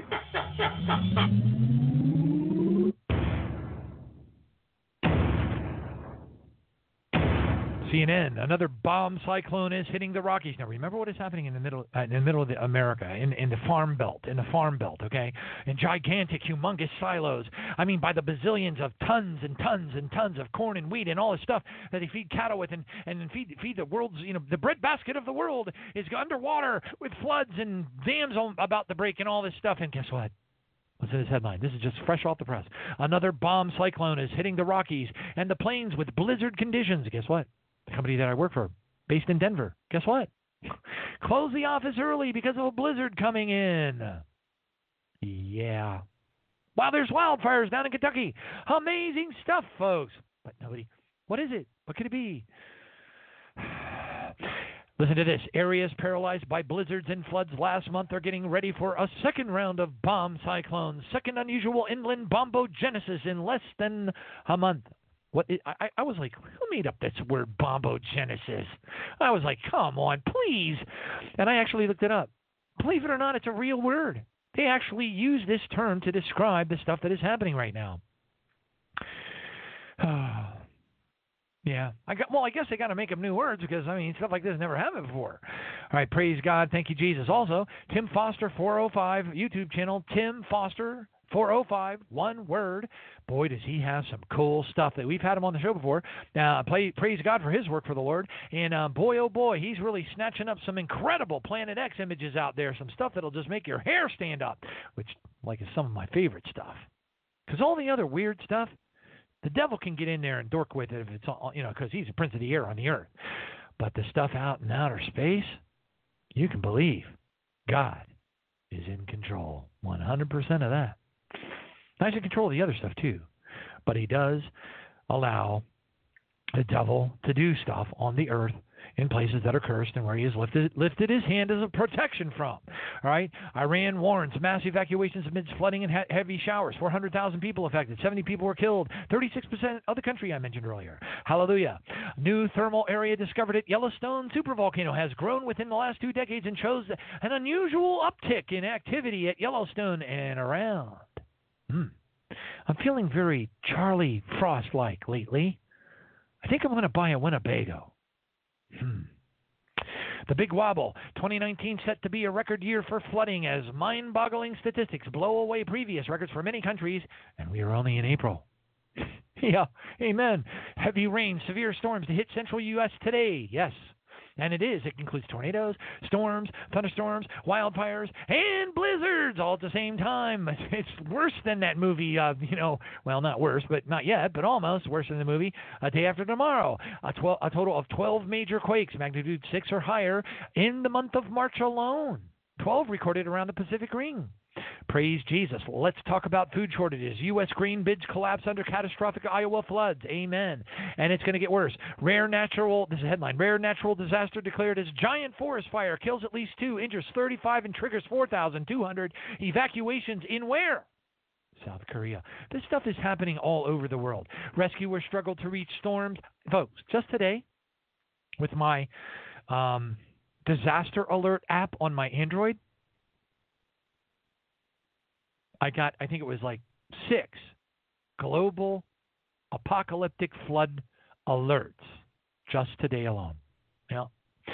Headline, rescuers struggle to reach storm-hit area in Nepal, 21 dead. Hallelujah, thank you, Jesus. Rio de Janeiro floods. South America. Toll climbs to 10. Folks, state of emergency declared. I mean, this is not small potato stuff. This is some huge stuff. Papa got the pedal, blowing its stack every single day. You know what? I'll tell you what, folks. It seems like not 2 or 3 days goes by that somebody doesn't email me and go, look, Papa got a pedal. I'm like, yep. Stay tuned. Don Popo. Food crisis, hailstorm smashes 4 million avocados. Sister Mary Lee right now is grabbing her heart and falling off of her chair. She feeds off of avocados. She's I don't know what kind of, she's got some kind of freaky deaky, planet Pop-Tart DNA. I don't know. I don't think she could survive on Earth if it wasn't for avocados. I have an avocado tree out in my front yard. I don't think it's going to survive, Mary Lee. CNN, Alaska hit 70 degrees, the earliest ever, and more record highs are expected. Amen. Praise God. And the times are worse than they appear, as always. For it is not peace and safety. It is not peace and safety. But you know what? You're probably thinking I'm leading into playing the peace and safety bit. But instead, in honor of Sister Carol coming on the show, and the passing of my puppy dog, who I loved very, very much, Jazz, I'm going to play Are We There Yet by Bongo Bear and Jazz. Yo, Bongo Bear and Jazz, Caribbean Funkadelic Band. And the name of this tune is Are We There Yet?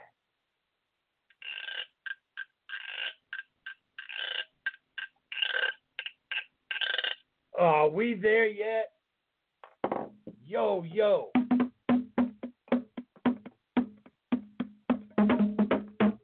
Are we there yet? Don't eat the wee road, Jazz.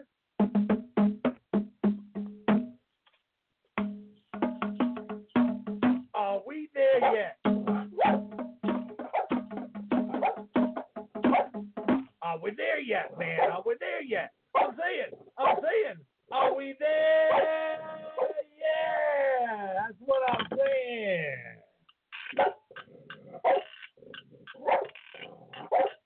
I don't think we're there yet. What's up with that? Praise God. And my new puppy, her name is Hannah, named after Samuel's mom, Hannah, in the Old Testament, the prophet lady. Her name is Hannah, and it's amazing how similar she is to Jazz. It's amazing. It's really amazing. And except that she's a very rare black and white colored little girl boxer. And what's really fascinating, amongst like 50 billion other things, is she, while I was playing this, she was hearing Jazz. She almost started to chime in. I know that look that she gets on her face when her tongue sticks out and she's about to start going, woof, woof, woof, woof. This one here's a talker. As a matter of fact, this one here's the biggest talker boxer I have ever had. Boxers are generally quiet dogs, but Hannah is noisy, and she bounces like a rabbit. She bounces like a rabbit. She goes, woof, woof, woof. Imagine lateral movements, where the dog is going into the air and moving to the left and then to the right and then to the left and then to the right and then to the left and then to the right. And she goes, woof, woof, woof, woof, and bounce back and forth and woof, woof. And I'm like, I can't even believe I'm seeing it. And then, of course, I whip out my high speed. I just got a brand new Galaxy S10 Plus because I need one for work and everything. And my S7 was absolutely dying. And I was like, and I got everything set on lightning speed, and I've got to get this on film. And the second I whip out my S10, she stops. It's like, woof, woof, woof. I grab my F10 and woof, woof, woof, woof. And I'm like, dag-nabbit. And then I just have to look at her and go, Tell her she can kiss my grits. but that's all right. One of these times I'm going to get her. Praise Jesus. And on that note, let's go ahead and see if we can find Sister Carol on the call docs. Oh, and there she is. Praise Jesus. Let's go ahead and bring her live. This is going to be a fascinating show, folks. Praise God. We need a little cheering up these days. Here we go.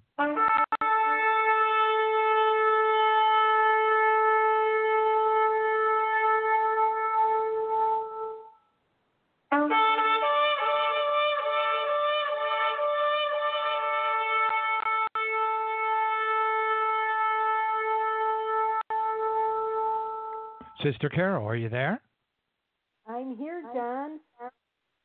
Praise God. Glad to have you. First time we ever actually talked. We've had a lot of emails going back and forth over the years, and but never actually talked on the phone before. But welcome. Welcome to the program. You were, and just as a kind of a brief introduction, Carol, and now keep me honest, Carol is a retired veterinarian, and of course, you would imagine that a veterinarian would have a special love for animals. Well, Carol's love for animals is like, well, I won't say that I've never met anybody that loved animals quite as much as Carol, because I actually know two people that are, I don't know, to me it seems psychotic. To me, the depth of the love that they have for animals is just, well, it's not normal. It's not normal. It's not normal. It's just wrong. What? It's not normal. This is disturbing. But you know what? I dig it, because I think, here's my theory, my hypothesis. And by the way, I rescued a little birdie that had fallen out. One of my friends, who's in the United Kingdom, was talking to me over a voice-over IP phone call. Said, you need to take the puppies out to go to the bathroom in the backyard, take them potty. So I was like, okay, I'll take them out again, because I got to take them out a lot. And I was like, okay, and I brought them out, and then it was like supernatural, because there was a bird in my pool that was like stuck in the water and couldn't get out. And so I used the net and got the birdie out of the pool. But yeah, I know a handful of people, and I think it's like some kind of a special gift from the Lord that there are people on the earth, because I know that we're going to rule and reign with Jesus, right? And I know that we're going to have different assignments over creation, right? So to me, it just makes sense that Jesus would have crafted us and given us each different characteristics and attributes that would follow us into our eternal destiny. And therein lies, I think, the mystery of how some people, such as yourself, Carol, are just absolutely, to what folks like me, I love animals. I love them. But I'm blown away by what I've seen from other people, such as yourself, such as Sister Haley out in the United Kingdom, such as Mary Lee. The folks that I'm referring to, their love for animals is on a whole nother dimension than what I have the ability to comprehend. And you're one of those folks. And because of that, that has led you to, well, seek the Lord through various means. And there were some absolutely mind-blowing revelations that were shared with you.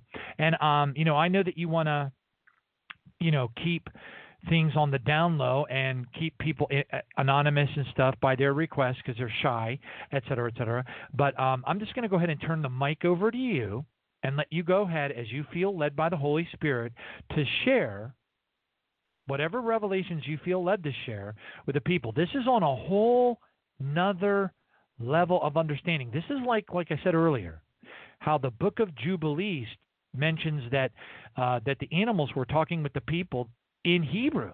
They're having conversations back and forth. This is on that level, and it's even bigger than that.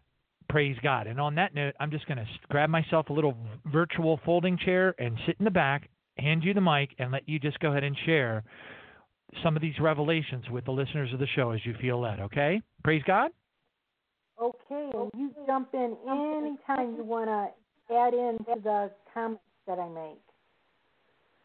So Amen. I'll start off by saying one of the scriptures I want to use is 1 Corinthians 2, verse 9 and 10. No eye has seen, no ear has heard, no mind has conceived what God has prepared for those who love him, but God has revealed it to us by his Spirit. And there are some things about animals that God has revealed because I'm one of those crazy, nutty, abnormal people John was just talking about who love animals sort of in a unbalanced way at times. And God took mercy on me. And well said. revealed... Well said. Unbalanced was an excellent choice of words. I love that. Well, the first thing I'll share with everybody is a vision that my husband had. And my husband isn't unbalanced. He's the most level-headed person I know. He's a Vietnam vet, lost all of his friends in Vietnam. He came within an inch of dying in Vietnam and was miraculously spared. But he had a vision in 1999 of two of our animals in heaven. Our elderly cat had died during the night of heart failure, and praise God, he was one of my animals that I did not have to do euthanasia on. He passed on his own. God took him without me intervening as a veterinarian. And this was a Saturday night. The next morning, my husband and I were in church, and we're standing singing during praise and worship. And I didn't know this at the time, but after church, my husband, George, told me that while we were all singing, the platform where the musicians were, it disappeared. And George was looking at a garden. And in this garden, our little cat was sitting there on a path in the garden. And then George saw our dog who had passed a few years previously, our dog Gabriel, coming from the left up a connecting pathway, and he came up to our cat, licked our cat on the top of his head, like they often did on Earth, and then they walked off down the path together. And then George said he saw like curtains closing on the vision, and everybody was back on the platform in the church, and everyone was still singing the worship song, and he had seen two of our animals in heaven together. So that was a great blessing back in 1999. But because I'm a veterinarian and because I had to do many, many, many euthanasia procedures on many patients over the years, I started going into like a burnout or a compassion fatigue, and it kind of escalated when I lost my heart dog, Fred, in 2006. Even though God had given my husband this vision of our previous animals, I wanted more. Imbalanced Carol needed more. It's like, Father, I can't deal with, the loss of Fred, even though you've shown me that they go to heaven. So I was being really demanding and petulant.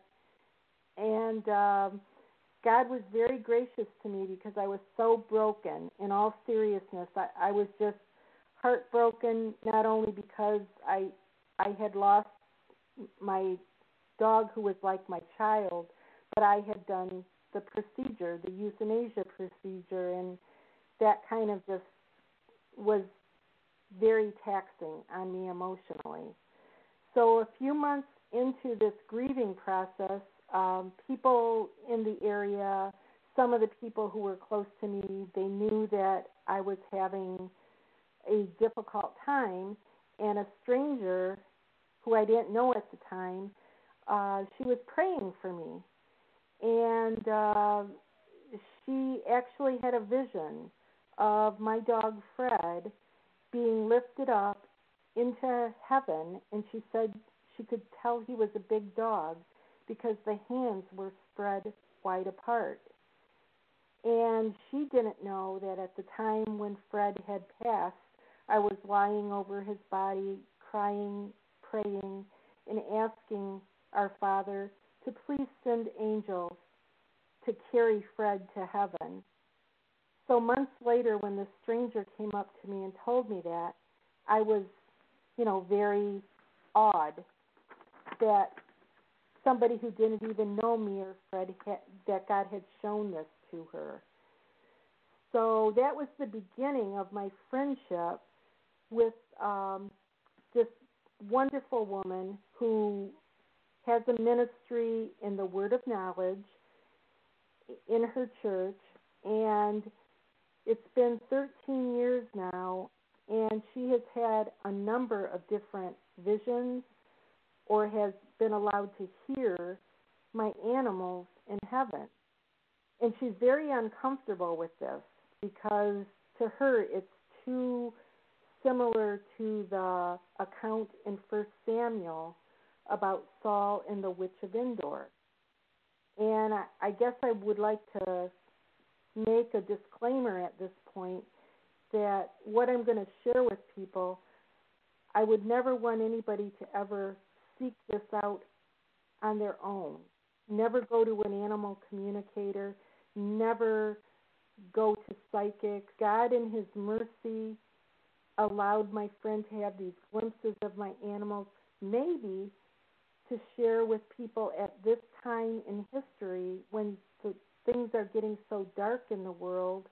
It's just my thought, my wondering that maybe it's one of the little gifts that Jesus is giving to His bride while we're here waiting, that He's giving us this little glimpse about our animals because so many of us love our animals so dearly. I mean, God put that in us, even if some of us get a little bit imbalanced, like I've told John before. But in all seriousness, so many of us love our animals, and they give us a glimpse of God's unconditional love for us. And I think it's that part of their nature that is still untainted by the fallen world. It gives us a glimpse of heaven, that unconditional love that God has placed in them. So when we lose that unconditional love, it's a great blow to us, like you've sadly had to experience with Jez passing on to heaven recently.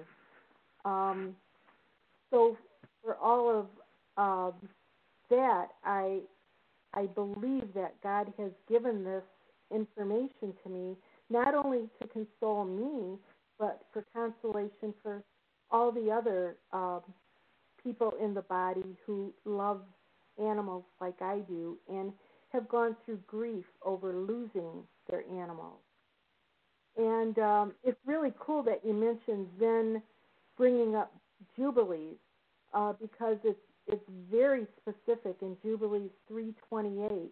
It clearly says that the animals had the gift of language before the fall, and they talked with the humans.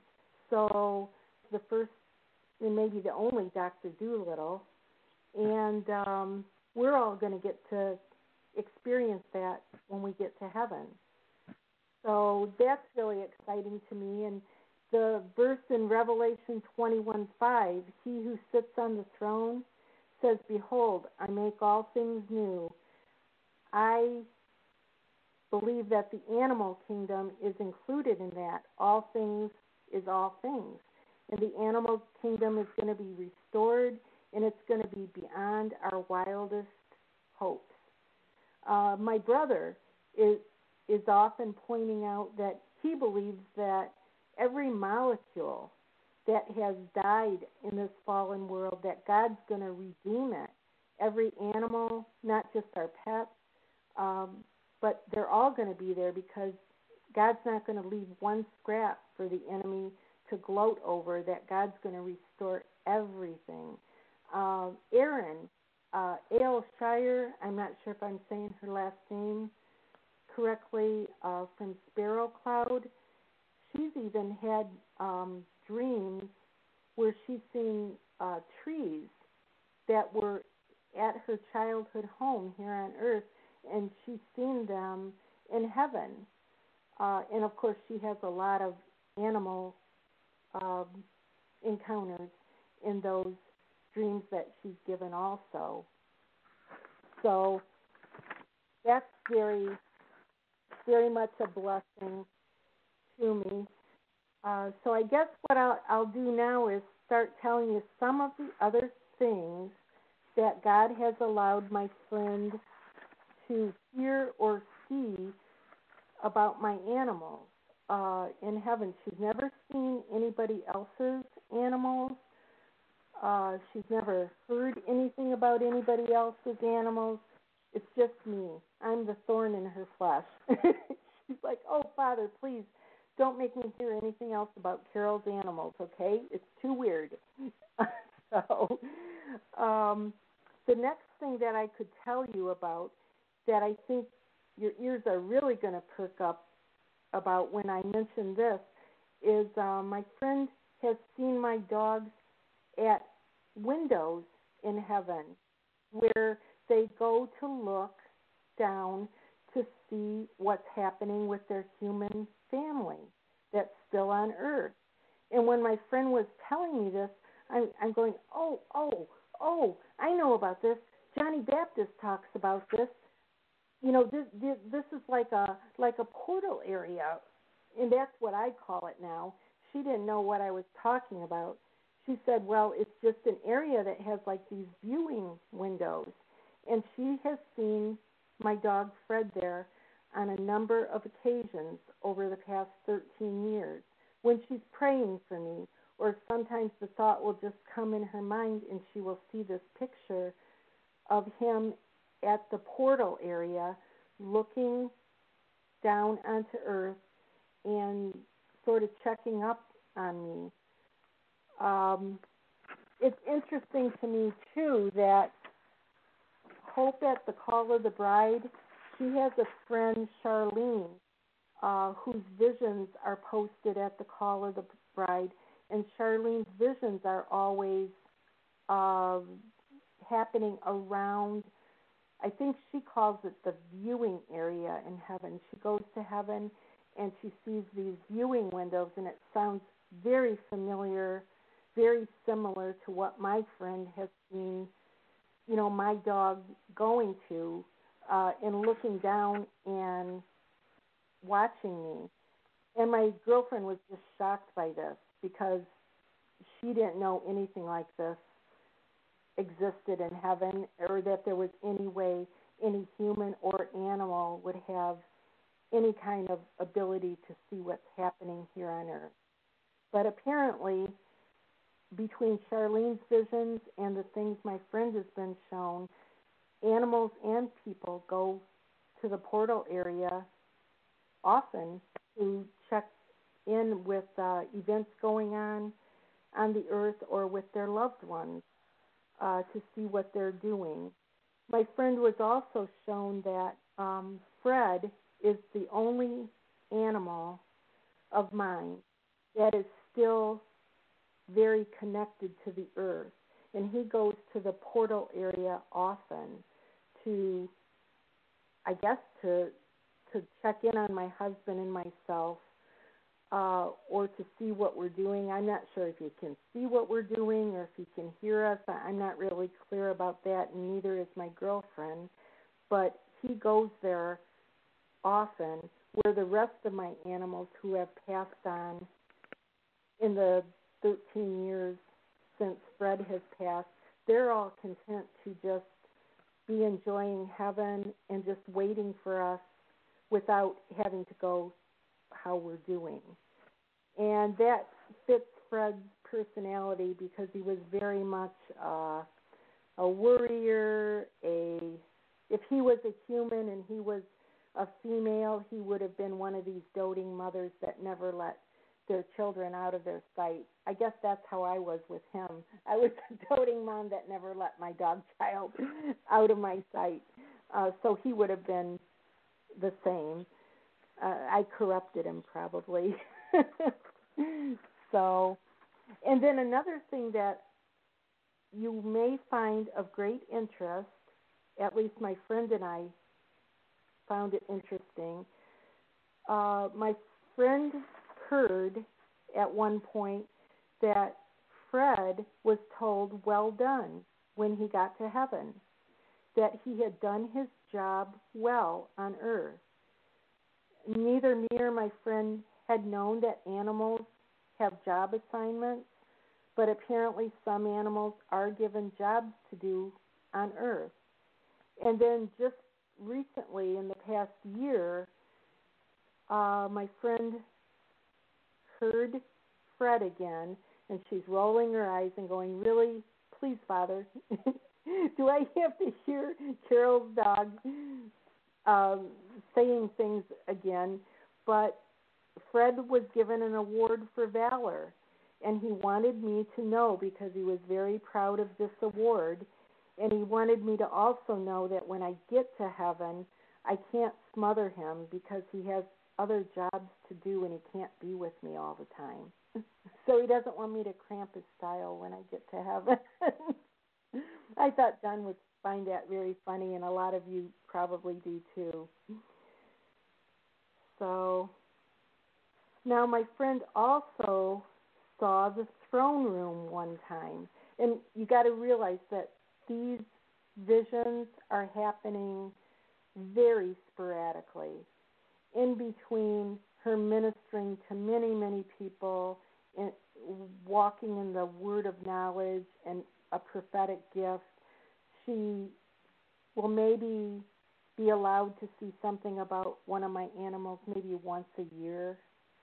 So when I'm reading these off, it's not like this is something that happens all the time. And my friend and I have never sought it out. We would never do that. We would never, try to contact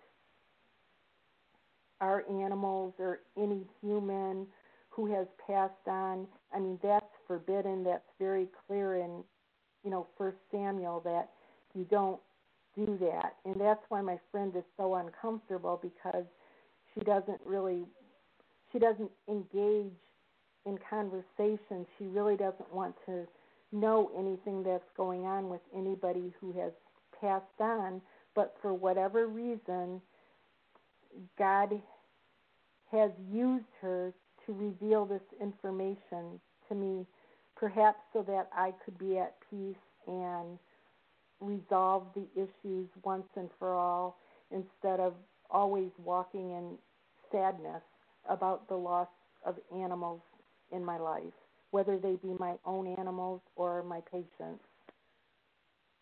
So another time, my friend was shown the throne room, and she was really surprised to find out that Fred had been to the throne room several times, and my friend was allowed to know that some animals are given access to the throne room. She didn't know what the parameters are, which animals and why some animals are allowed there, but she said Fred is one of them that has been there a number of times. And then it's interesting to me, after she told me that, I was reading the book titled Heaven by Randy Alcorn, and he states in that book that in the Greek, the word for living creatures in the throne room in Revelation, that word is zoon, Z-O-O-N, which means animals. But they didn't want to translate it as animals, so they use the term living creatures. So there are apparently animals in the throne room, and some of them are pets from time to time anyway. So another time, my friend was allowed to see and hear Fred in heaven making a joke. And John, you're going to probably really love this, or you're going to roll your eyes, or both. But when Fred was here on earth, he loved blueberries. He loved really any kind of berries. When we'd walk in the woods, he'd always go wandering off to chomp on berries wherever he could find them. And him and my husband would go off and they'd, pick a berry bush clean in just a few minutes. So my friend had no idea that Fred loved blueberries. But she saw Fred in heaven sitting in a heap of blueberries, and he was stuffing them in his mouth. And she heard Fred saying, "Tell my mom I'm in hog heaven." And then he was snorting like a pig. So he was so proud of himself that he was making this pun. And my friend said he was acting like a 7-year-old human child. And she was just shaking her head and rolling her eyes and saying, "I can't be your friend anymore because this is just too weird." So you can take it for what it's worth, but I think that it gives an example of God's humor and the humor that he's infused into much of his creation, not just the human creation, but even the animal creation, because we see animals doing a lot of funny, goofy stuff here on earth, and apparently they also have a comedic bent in heaven, at least some of them do. And my Fred, I could see him doing that because he was always trying to be a goofball. So another time I can tell you about happened just a couple years ago. Another one of my dogs, his name was Cliff. He passed 2 years ago, and Fred and Cliff never knew each other here on the earth. But my friend was praying for me after Cliff had passed because I was grieving. I was really, very bummed that my boy had passed. And my friend saw Fred and Cliff together at the portal area.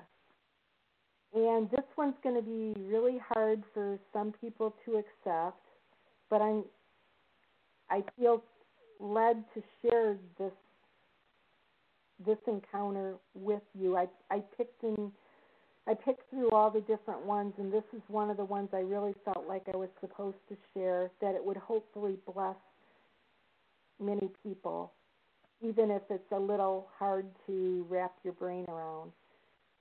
But anyway, my friend saw Fred and Cliff together at the portal area, and they wanted my friend to write me a letter because they were so concerned about me, because I was so grief-struck. I was so sad after Cliff had passed. And my friend heard Cliff say that it was his decision to go to heaven, that he had been shown a glimpse of heaven while he was going through the agony. He had bone cancer in his pelvis. It was exceedingly painful, and that, painkillers just weren't addressing the degree of pain, and he was kind of a wimpy dog anyway. He didn't do well with any kind of pain, so he had a very difficult time while he was sick. So he apparently had been given a glimpse of heaven during those weeks. He wanted to go home. And my friend heard Cliff say, "We aren't dumb. We can make choices too." And it's very interesting to me that the morning that I did the euthanasia procedure on Cliff, my husband had taken him outside, and he was just in so much distress. He was in so much pain. He couldn't sit down. He couldn't find a comfortable position. He was whimpering all the time. And my husband asked Cliff, "Do you want to go home and be with Jesus?" And my husband said that Cliff just looked at him and turned around and headed back in the house. And he came up to me, and I just knew, because we had a strong connection, I just knew he was looking at me and saying, "Mom, it's time. I can't endure this anymore." So it was very interesting to me. My friend didn't know any of that she heard Cliff say that he had made the choice, and he had made the choice. He came to my husband and I and told us, "It's time for me to go to heaven." And that was 2 years ago in January of 2017. So apparently our dogs and cats want to write letters sometimes when they're in heaven too. At least Cliff and Fred did. And then another of my animals that my friend was allowed to see was Sophie. Sophie was Fred's sister. The first 8 years of Sophie's life, she lived with Fred. And then when Fred passed, we got Cliff, and then for the remaining 7 years of Sophie's life, she had Cliff in her household. And both of these male dogs were very alpha dogs, very domineering, dominant over the other animals in the household. And they weren't abusive to Sophie, but they were the ones in charge, and she followed them. And apparently, Sophie has now found herself, her own person, and she's free of the dominion of the two boys that they had over her on Earth. I never knew that she was, she seemed to love the dogs. It's not that she had a horrible life, but I guess she just didn't like them bossing her around. So now she loves to sunbathe, and she blows bubbles in the water in heaven. And my friend had never known Sophie, and my friend didn't know that something Sophie loved to do when she was a puppy here on Earth was blow bubbles in the water. So to me, that was a huge confirmation that, definitely God was allowing my friends to hear what Sophie was thinking and what Sophie was doing.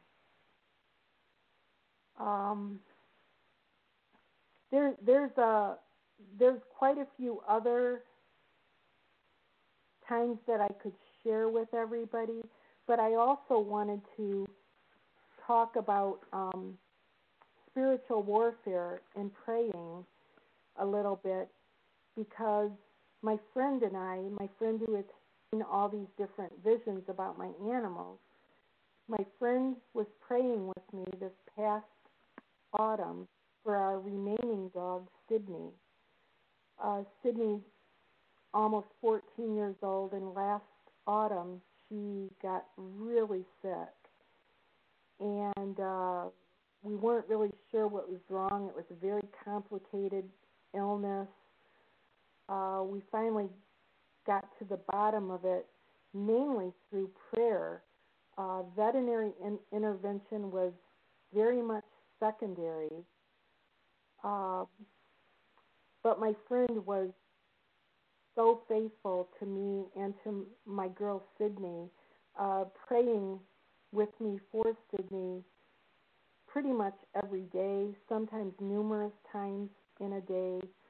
I would place the phone beside Sid with the speaker on, and my friend and I would pray in the Spirit. We would pray in tongues over Sid, and my friend would be given words of knowledge, even about medical steps that I should take to intervene in Sid's medical care.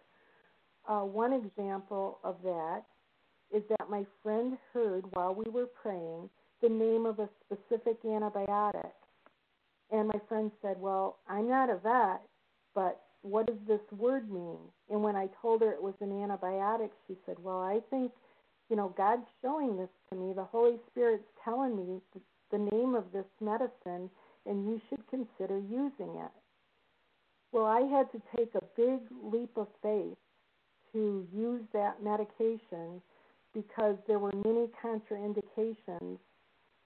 And in the natural, that's an antibiotic I never would have picked for Sydney because it's contraindicated if an animal has nervous system problems, immune system problems, and liver issues, and she had all three of those.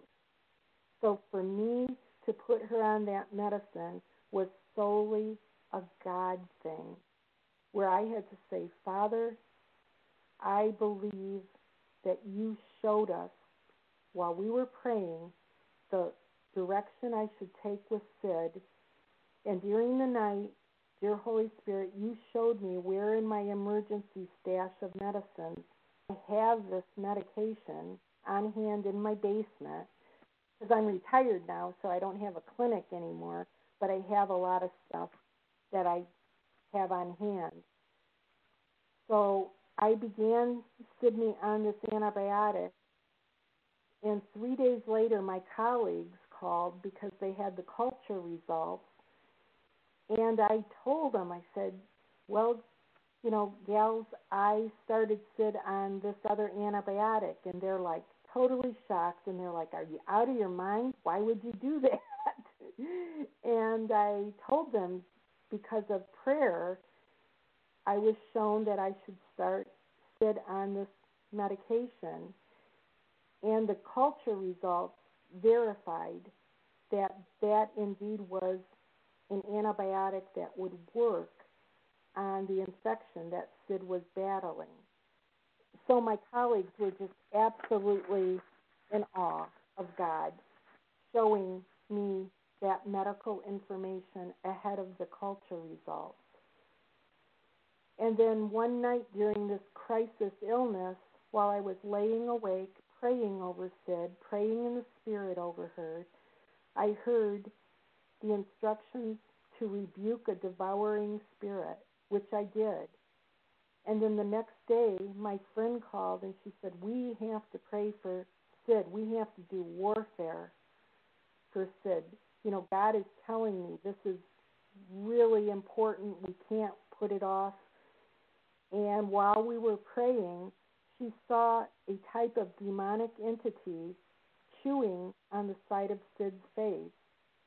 And this entity looked like a prehistoric warthog.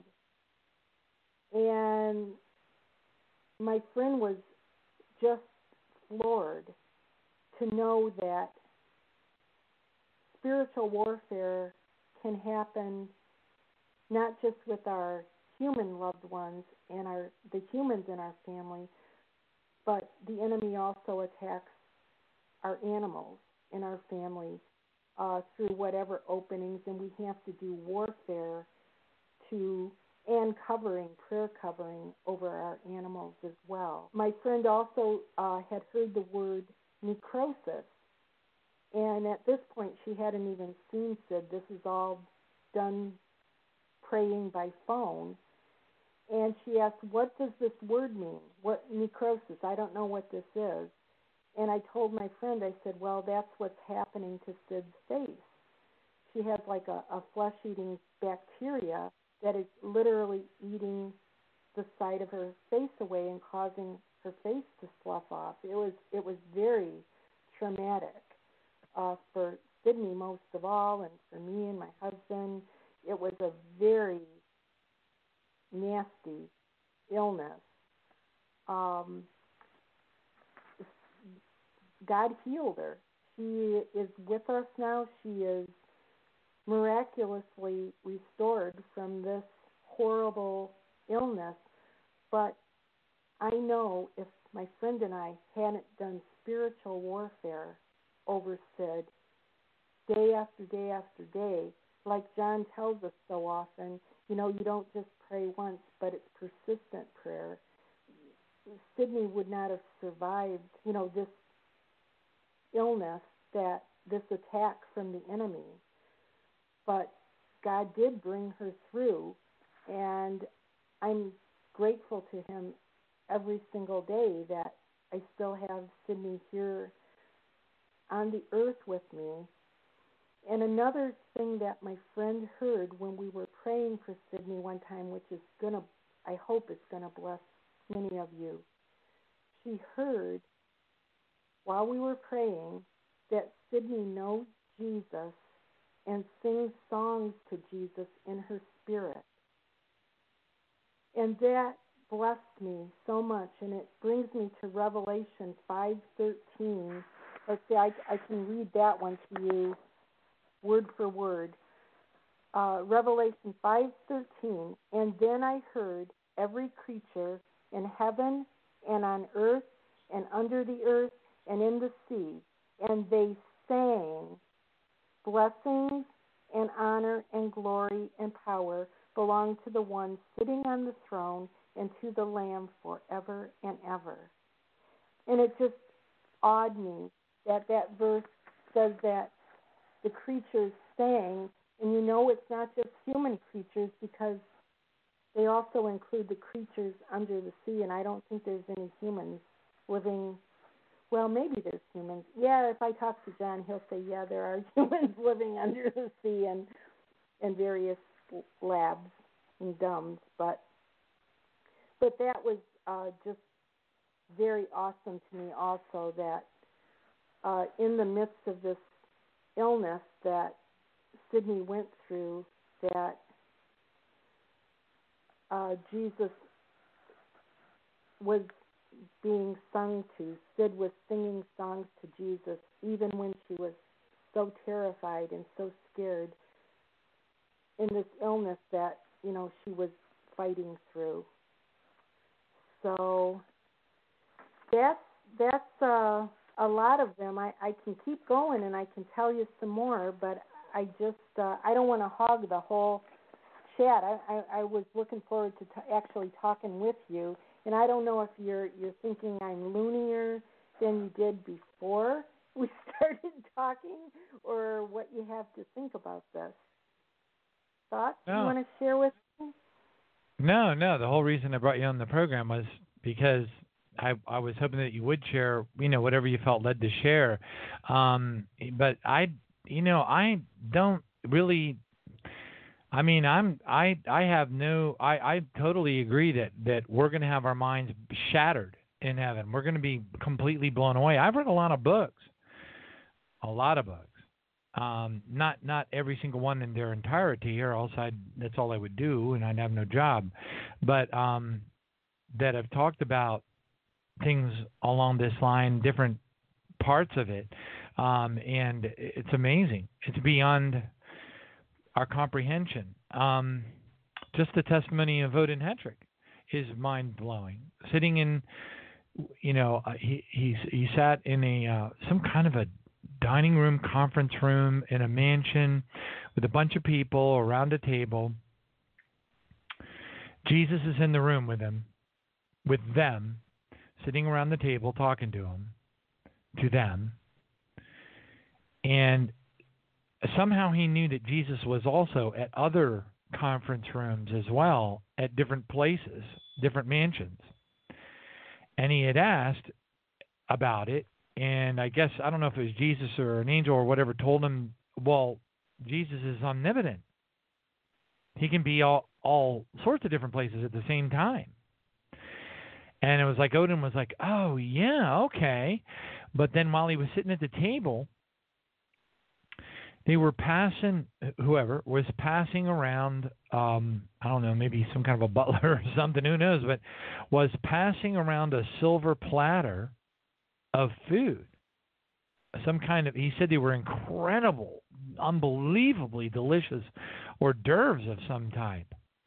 And he said literally he was just blown away that people would reach over and pull an hors d'oeuvre off the silver tray, and another one would just like appear right in its place. And But here's the thing. A thinking person would listen to that testimony and say, well, that sounds kind of like, Alice in Wonderland. It's kind of like, everything's magical. Okay, fine. But see, here's the thing that's really, really amazing about it all is that you eat the food and it's just like even better than like eating the food here on earth. So the senses and sight, taste, sound, all those things were completely, accustomed to. The eating of the food, the sensation, the deliciousness, the wow, I want another one. But the supernatural part about it, just another one just appearing right there, was just part of the normalcy of being in heaven. And he looks over his shoulders and he hears music. He says, I heard beautiful music. He was just gushing about how gloriously awesome this music was that he was hearing. And he said he saw this little group of creatures. They were like nothing that he had ever seen before. He didn't say it was a group of raccoons, or he didn't say it was a group of this or that. He said it was a group of creatures. He had never seen anything like them before, and they were playing the music in the corner of the room. I mean, this sounds like something out of a Star Wars movie to me, Yeah. And like kind of, you know what I'm saying? And so when I hear these stories that you're conveying from these, words of knowledge and visions that people were given on, on your behalf, to me, it's kind of like nothing surprises me at this point. You know what I'm saying? I mean, it's just like, it's mind blowing. It's like, wow, my mouth hangs open. And, and there have been a few things that you've told me that were like way out there. But, it's like, I never had a check in my spirit. I never had a feeling like, oh, no way. That's ridiculous. That never even entered my mind, because I believe that what we're going to experience is so far beyond, just based on my own personal research, based on the books that I've read. If you haven't read Intramuros, My Dream of Heaven by Rebecca Springer, you're going to cry. You will cry. The book Flight to Heaven, Dale Black. We had him on the show 2 times. The first time he was on the show, he cried when he tried to explain what he saw, and I cried when I was trying to read from his book. And then people were like barking at me and saying, let him say it, let him explain it. He couldn't even talk. He was bawling so hard on the radio show. So I read the section of the book to save the show. And he said he was very grateful. Thank you for reading that. Because he was crying. He couldn't get it out of his mouth. There are things that are so supernatural, so otherworldly, so beyond Walt Disney. I mean, in the spirit of, the whole animal life coming to life thing that we're hearing Carol share a little bit about, there are things that are so mind-blowing, mind-boggling, unbelievable, and then you just get these teeny weeny little taste of it from like the Book of Jubilees, and I guess there's probably I'm sure there's other ones out there. There's hundreds of books that were written, and I haven't even touched the tip of the iceberg on the books written by people who were taken to heaven and spent an extensive period of time there. There are many other ones. Jesus and a Little White Kitten. He loves little white kittens. I find that fascinating because Zen Garcia has this incredible affinity for little white kittens. Angora, he likes this furry, particular breed of little white kittens, and he's got a lot of them. And Jesus, there was a lady who was taken to heaven, and Jesus was driving around in a Model T Ford. And he had with him in a Model T Ford a little white kitten.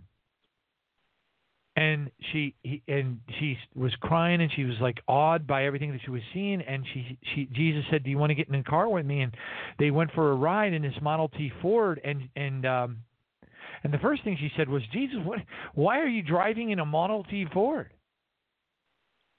And Jesus looked at her and smiled and chuckled, and he goes, because I like it. And she goes, Jesus, can I hold your hold your kitty? He said, you can hold my kitty, but you can't have my kitty. This is my kitty. It was his kitty. He had a little white kitty, and it was his very own kitty. And I'm like, oh my gosh! And and at first, when you're a baby, relatively new Christian to the testimonies of the people that were taken to heaven, and you haven't read any books, and it's all like a whole new thing to you, and you've never heard any of the stuff. When you start hearing about it, you go into a state of, like, I don't know, denial or whatever. You're just like, oh, come on.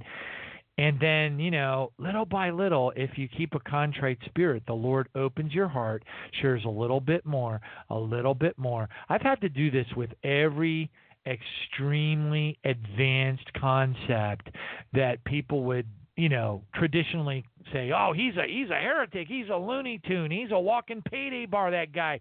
He's going to end up in hell for saying the things that he says. And it's like, I never accepted any of the stuff that the really advanced stuff that I share with people.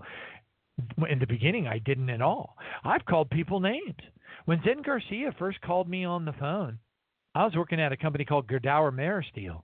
I was in it dark. I hid myself away. I was at work. It was over lunch break, and I hid myself away in a conference room. Turned the light off. Didn't want nobody to know I was in there.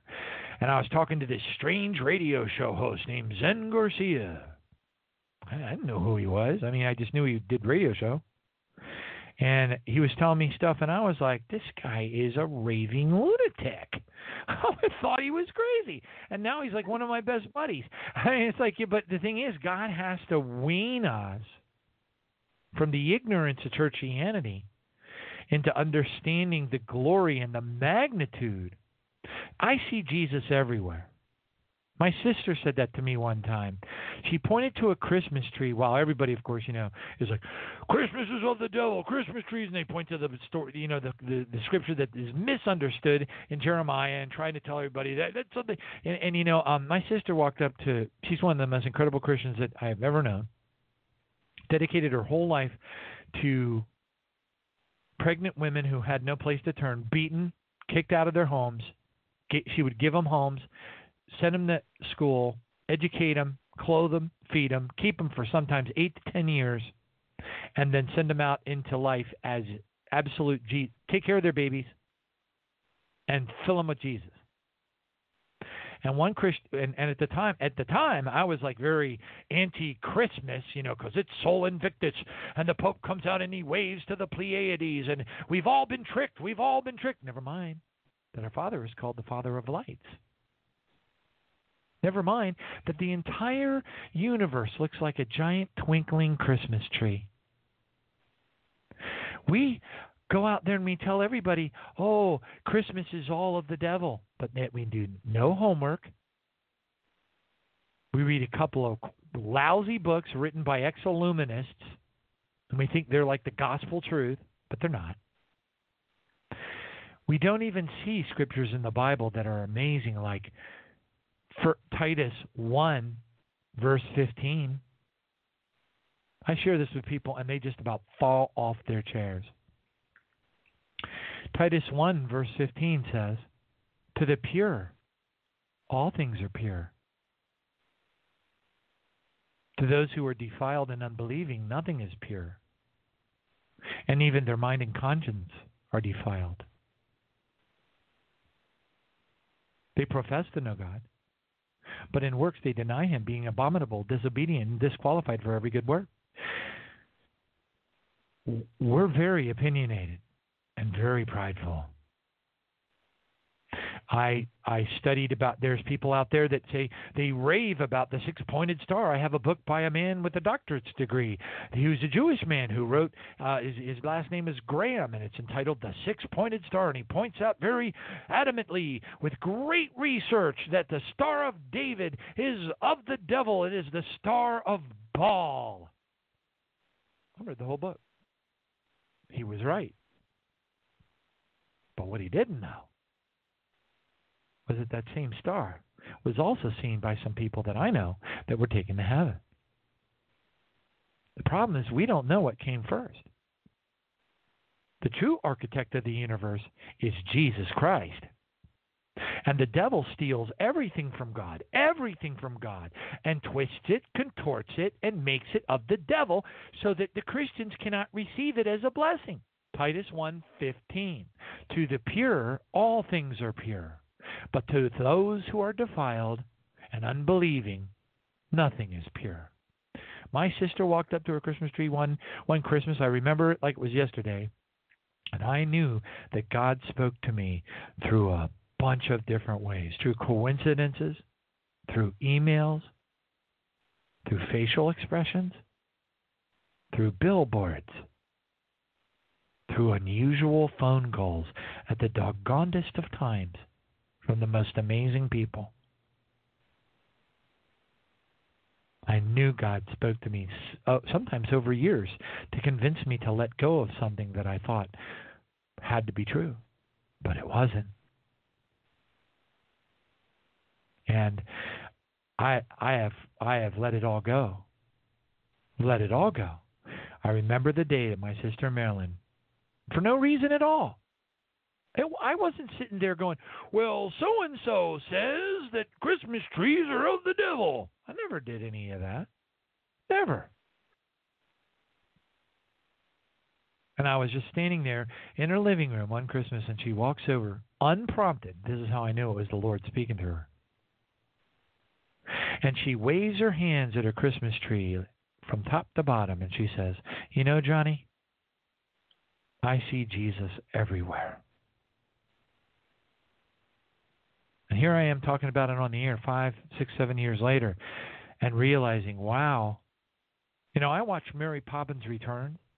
Now, granted, there's a scene in there where she goes to visit her sister Mary Poppins or whatever, and there's definitely some, satanic undertones in that particular scene. But when I watch all that magical stuff happening on there, I see Jesus everywhere. I know that the things that because the devil, he urinates on every branch of every tree, on everything that is on this earth, because he's the prince of the air, and he is doing every doggone thing he can to dork things up for us from receiving the blessing and being motivated appropriately to practice righteousness and holiness, to turn away from sin, and to praise God in our difficult times as we're commanded to. If we understood how huge all this is, and you know what? There are people out there that'll rebuke me. Oh, he used the word magical. He should have used the word supernatural. You know what? What's the difference? At the end of the day, okay, I'll use the word supernatural. How about that? Does it make you feel better? But I'm telling you, folks, there are things in heaven that will blow you away. There are things in the universe of beings, trillions of life forms, multiple parallel universes, that if you make it and receive appropriate amount of rewards as part of the bride of Christ, you will see someday. That is, if there is a such thing as a day, because on the planet of Venus, it takes 265 Earth days for that planet to rotate once. Yet we all think we know so much, don't we? We don't know anything. 1 Corinthians 8:2, if anyone thinks they know anything, they know nothing yet, as they ought to know. Our God is so awesome. And if anyone thinks that Walt Disney's imagination was greater than our Father's sanctified awesomeness, they got another thing coming. God is going to blow our minds. And you know what? Based upon that scripture that you quoted, Carol, at the very beginning of the show, we haven't even seen the things that he has for us. These testimonies are not, they aren't all encompassing. They're not comprehensive. These are teeny weeny little peeks at God's awesomeness, because I have not seen nor ear heard. And that includes Amen. the ones that we're taking to heaven. Amen. So praise God. I'm glad. Is there anything else that you feel led to share in the last few minutes of the program, or do you want to just go ahead and close with a prayer? It's up to you. I mean, don't feel obligated to stretch on. If you want to close with a prayer now, that's cool too. Whatever you feel led to do. I have a couple other things I can share that may bless the family of God that's listening. So one thing I wanted to make sure and say is, I didn't want people to be looking to heaven for their animals.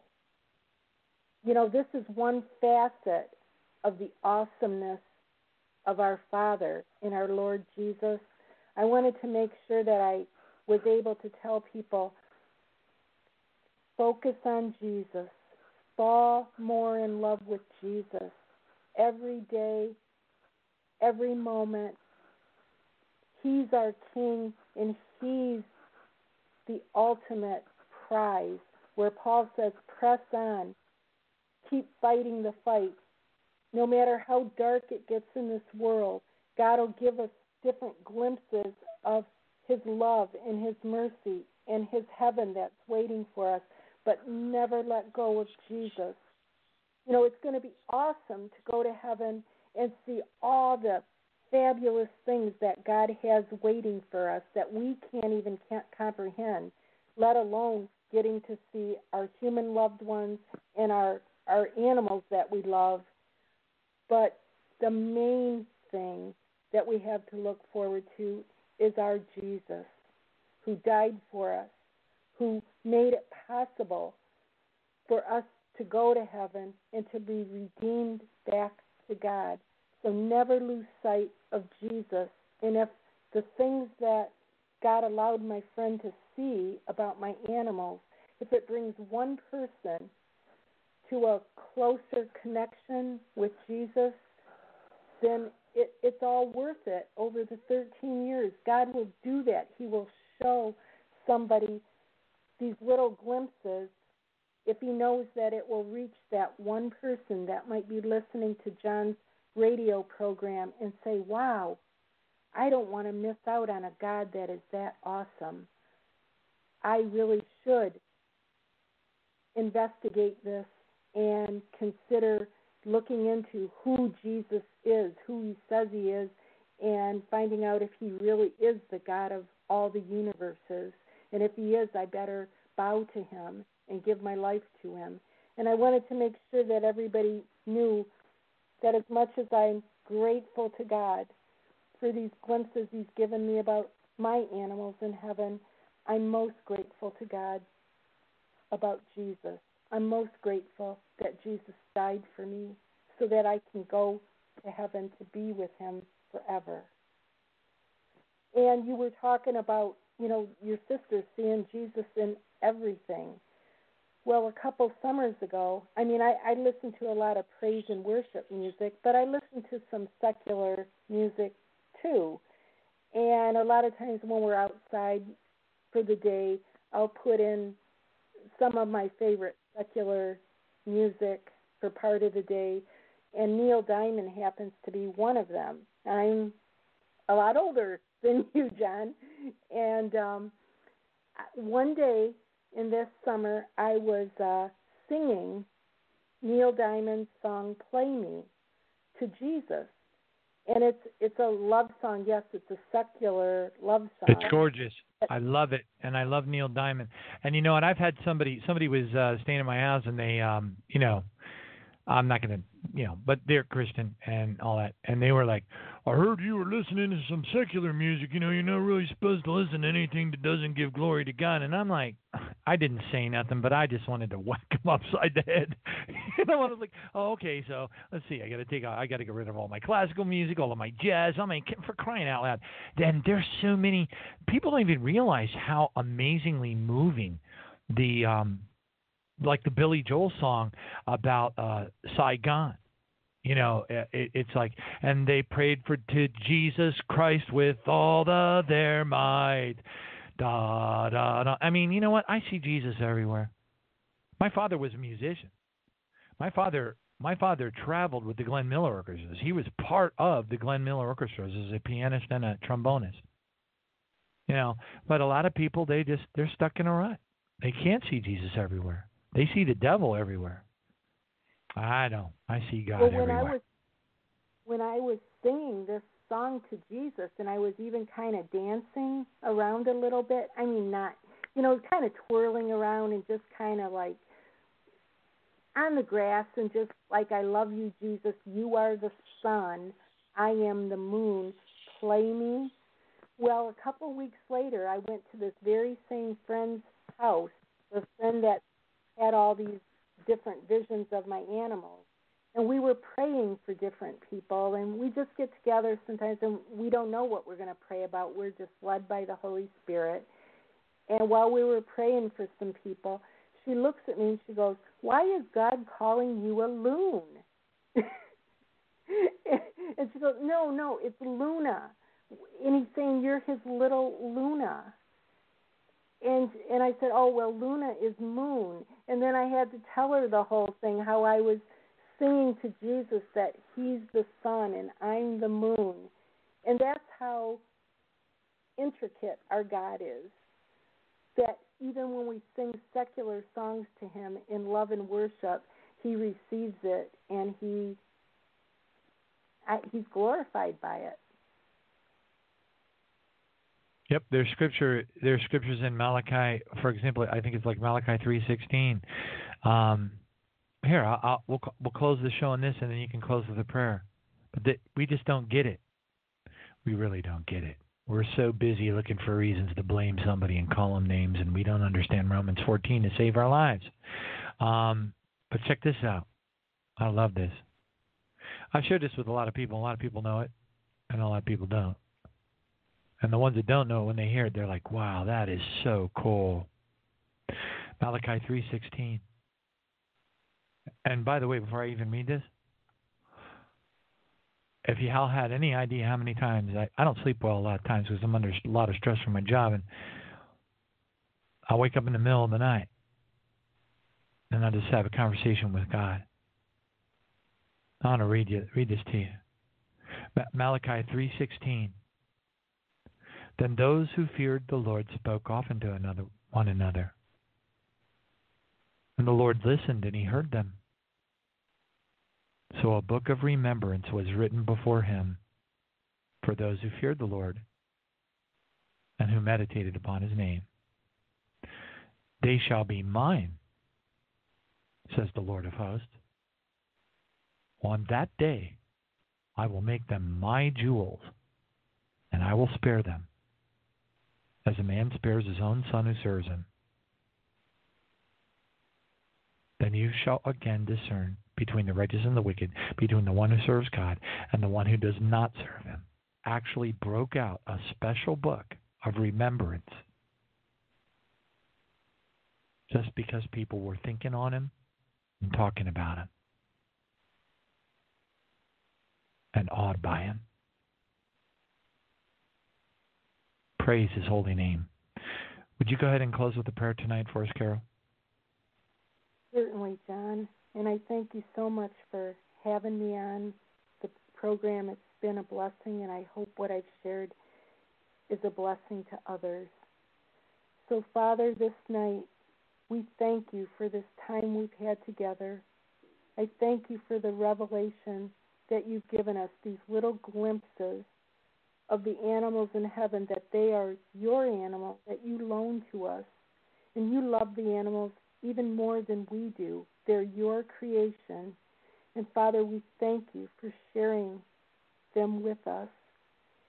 And Father, I ask now that you would bless John in every area of his life, bless his household, bless his animals, everyone listening. We pray a blessing over them, their households, including their animals, Father, that you would use this to have people pause and recognize how truly encompassing your love is for each of us. And that encompassing love even trickles down or floods down over our animals also, and the animals of your creation that aren't even associated with a human. We just thank you for all your blessings. And we brought up Neil Diamond and Billy Joel, and I pray for their salvation, Father. You know, I do that every time I hear their songs, a lot of secular songs. When I hear the songs, I pray for the musicians, Father. And I ask you this night specifically, I pray for the salvation of Neil Diamond and Billy Joel, Father.